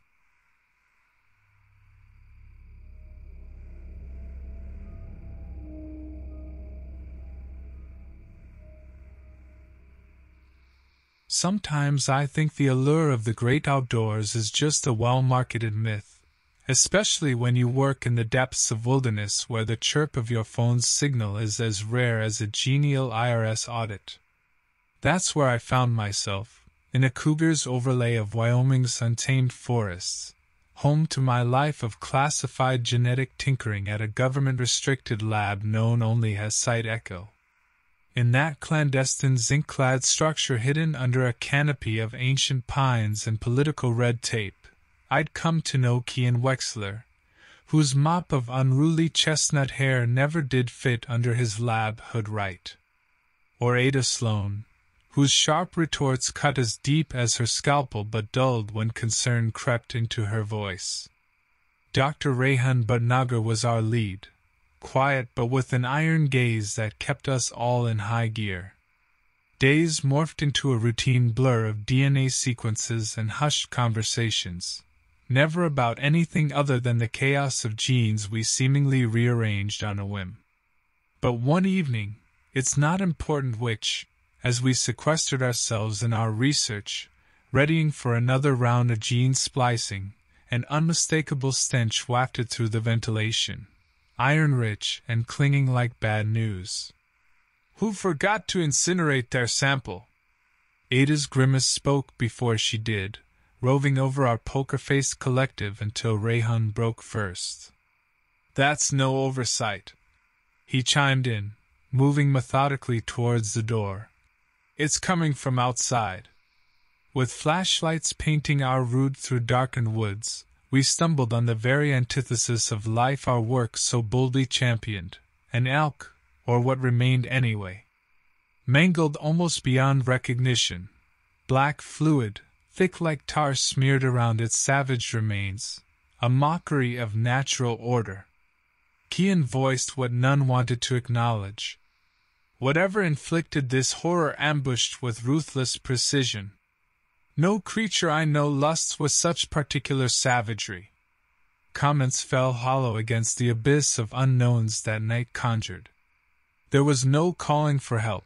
Site Echo was autonomous, self-sufficient, or so policy dictated.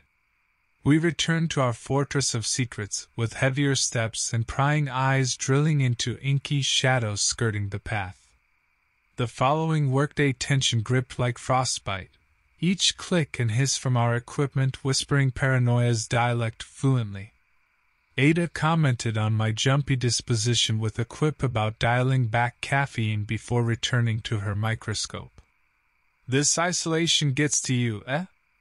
Kian tried lightening the mood over lunch, but silence consumed his jest faster than we did the meal before us. Twilight always tumbled too quick for comfort those days, and dusk was particularly eager to introduce us to its friend Dread that evening. We were cleaning up when the power stuttered, a hiccup then darkness.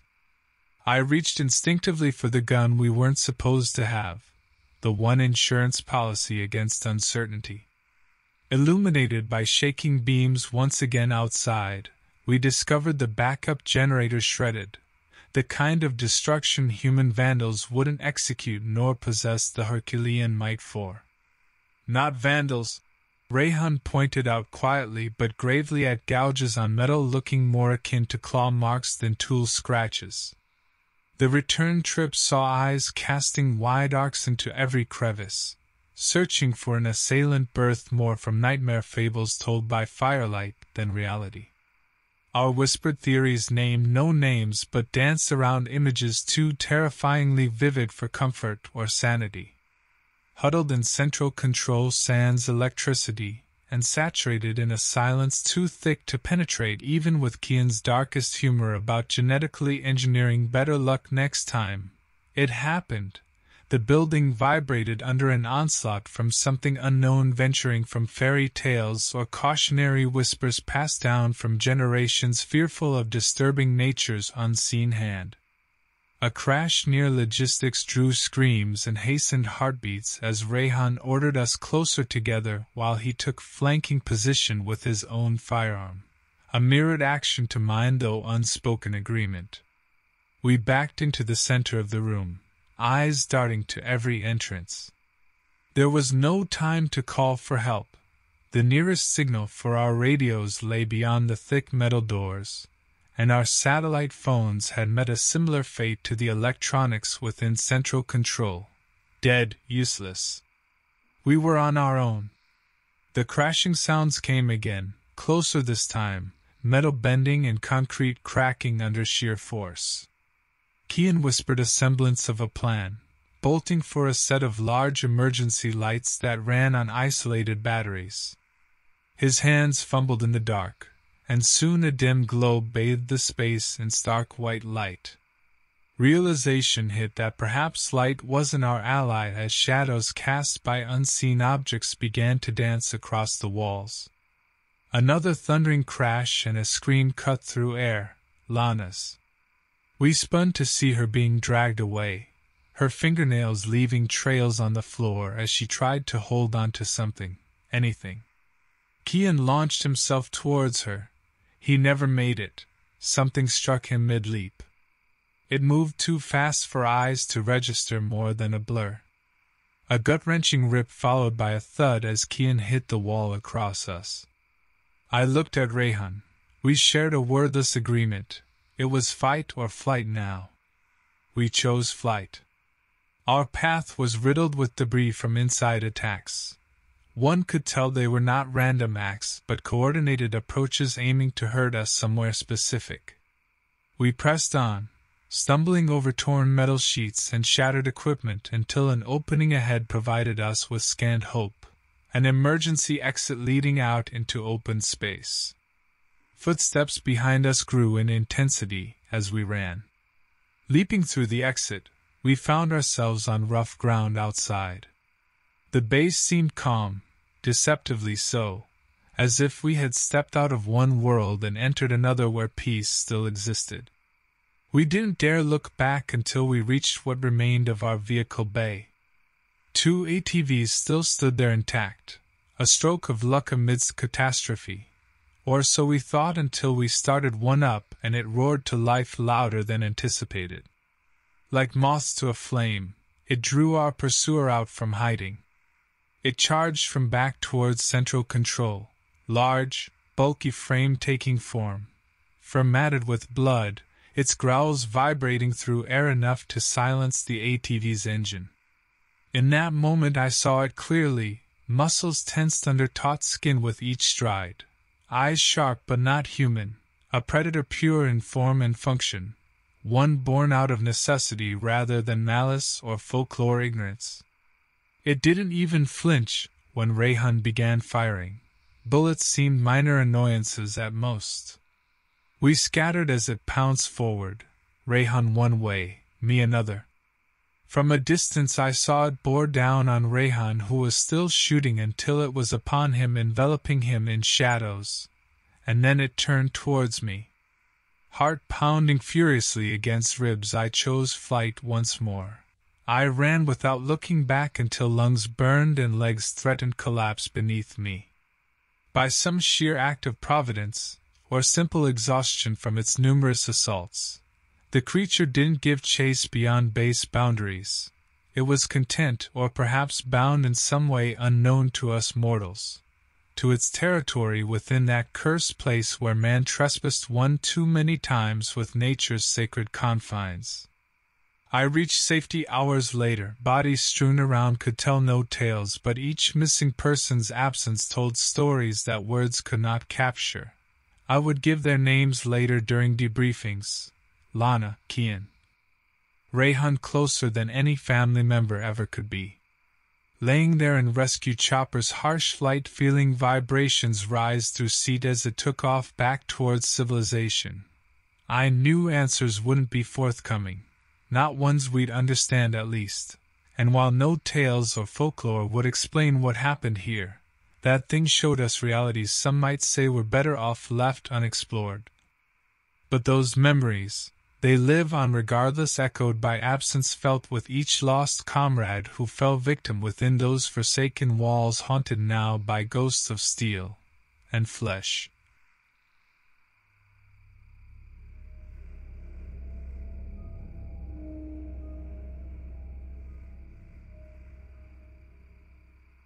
I'm Tobias Westcott, in the heart of the Great Smoky Mountains National Park, one of the most picturesque locations I've ever laid my eyes on.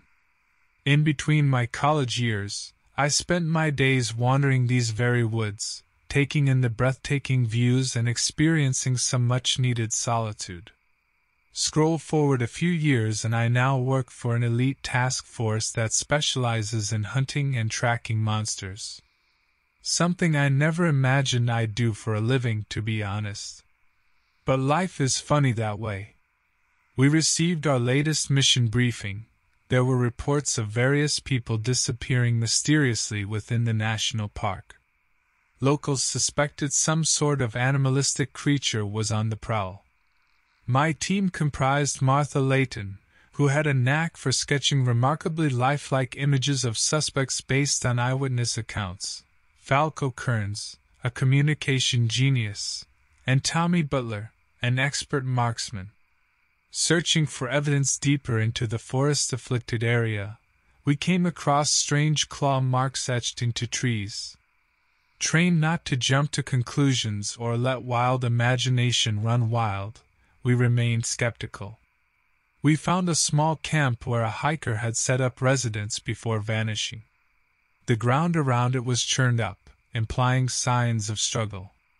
Following a trail of bloodstains leading away from this discovery site, we stumbled upon what seemed like leftovers of its latest meal, bits of human flesh and torn clothing scattered around like confetti at a celebration gone horribly wrong. Not one to shy away from morbid humor even when faced with gory evidence before me, I remarked to Tommy. So much for peaceful woodland picnics. As we proceeded through the forest cautiously, Martha had been sketching images of locals who had been reported missing based on their photographs. We held on to hope that they might be found alive somewhere. A clearing in the distance revealed distorted footprints belonging to an unknown creature. That's when we heard a low animalistic growl coming from the obscure woods around us. Our team was trained for encounters of this nature. However, feeling my heart race was natural considering the circumstances. Tommy signaled us to take up defensive positions while he aimed his rifle at any suspicious movement. Up in a tree far ahead, a grotesque creature appeared with a hideous form halfway between an overgrown wolf and a warped human figure. It glared at us menacingly as our weapons were aimed in its direction, but it made no immediate attempt to attack. It emitted another growl and lunged forward at great speed, causing us to momentarily think we'd lost sight of it. The battle had begun, and with adrenaline pumping through our veins, our focus remained sharp and ready for quick actions. Using selected firearms cautiously meant risking alerting any nearby campers or hikers. Emitting sharp bursts of fire from our pistols, we fought the mysterious beast that seemed determined to advance menacingly through the barrage. As Martha scrambled back towards safety, sketching a portrait of the horrifying creature hunting us while trying not to let fear consume her completely, thinking about the potential devastation it could wreak on the general public if not stopped soon.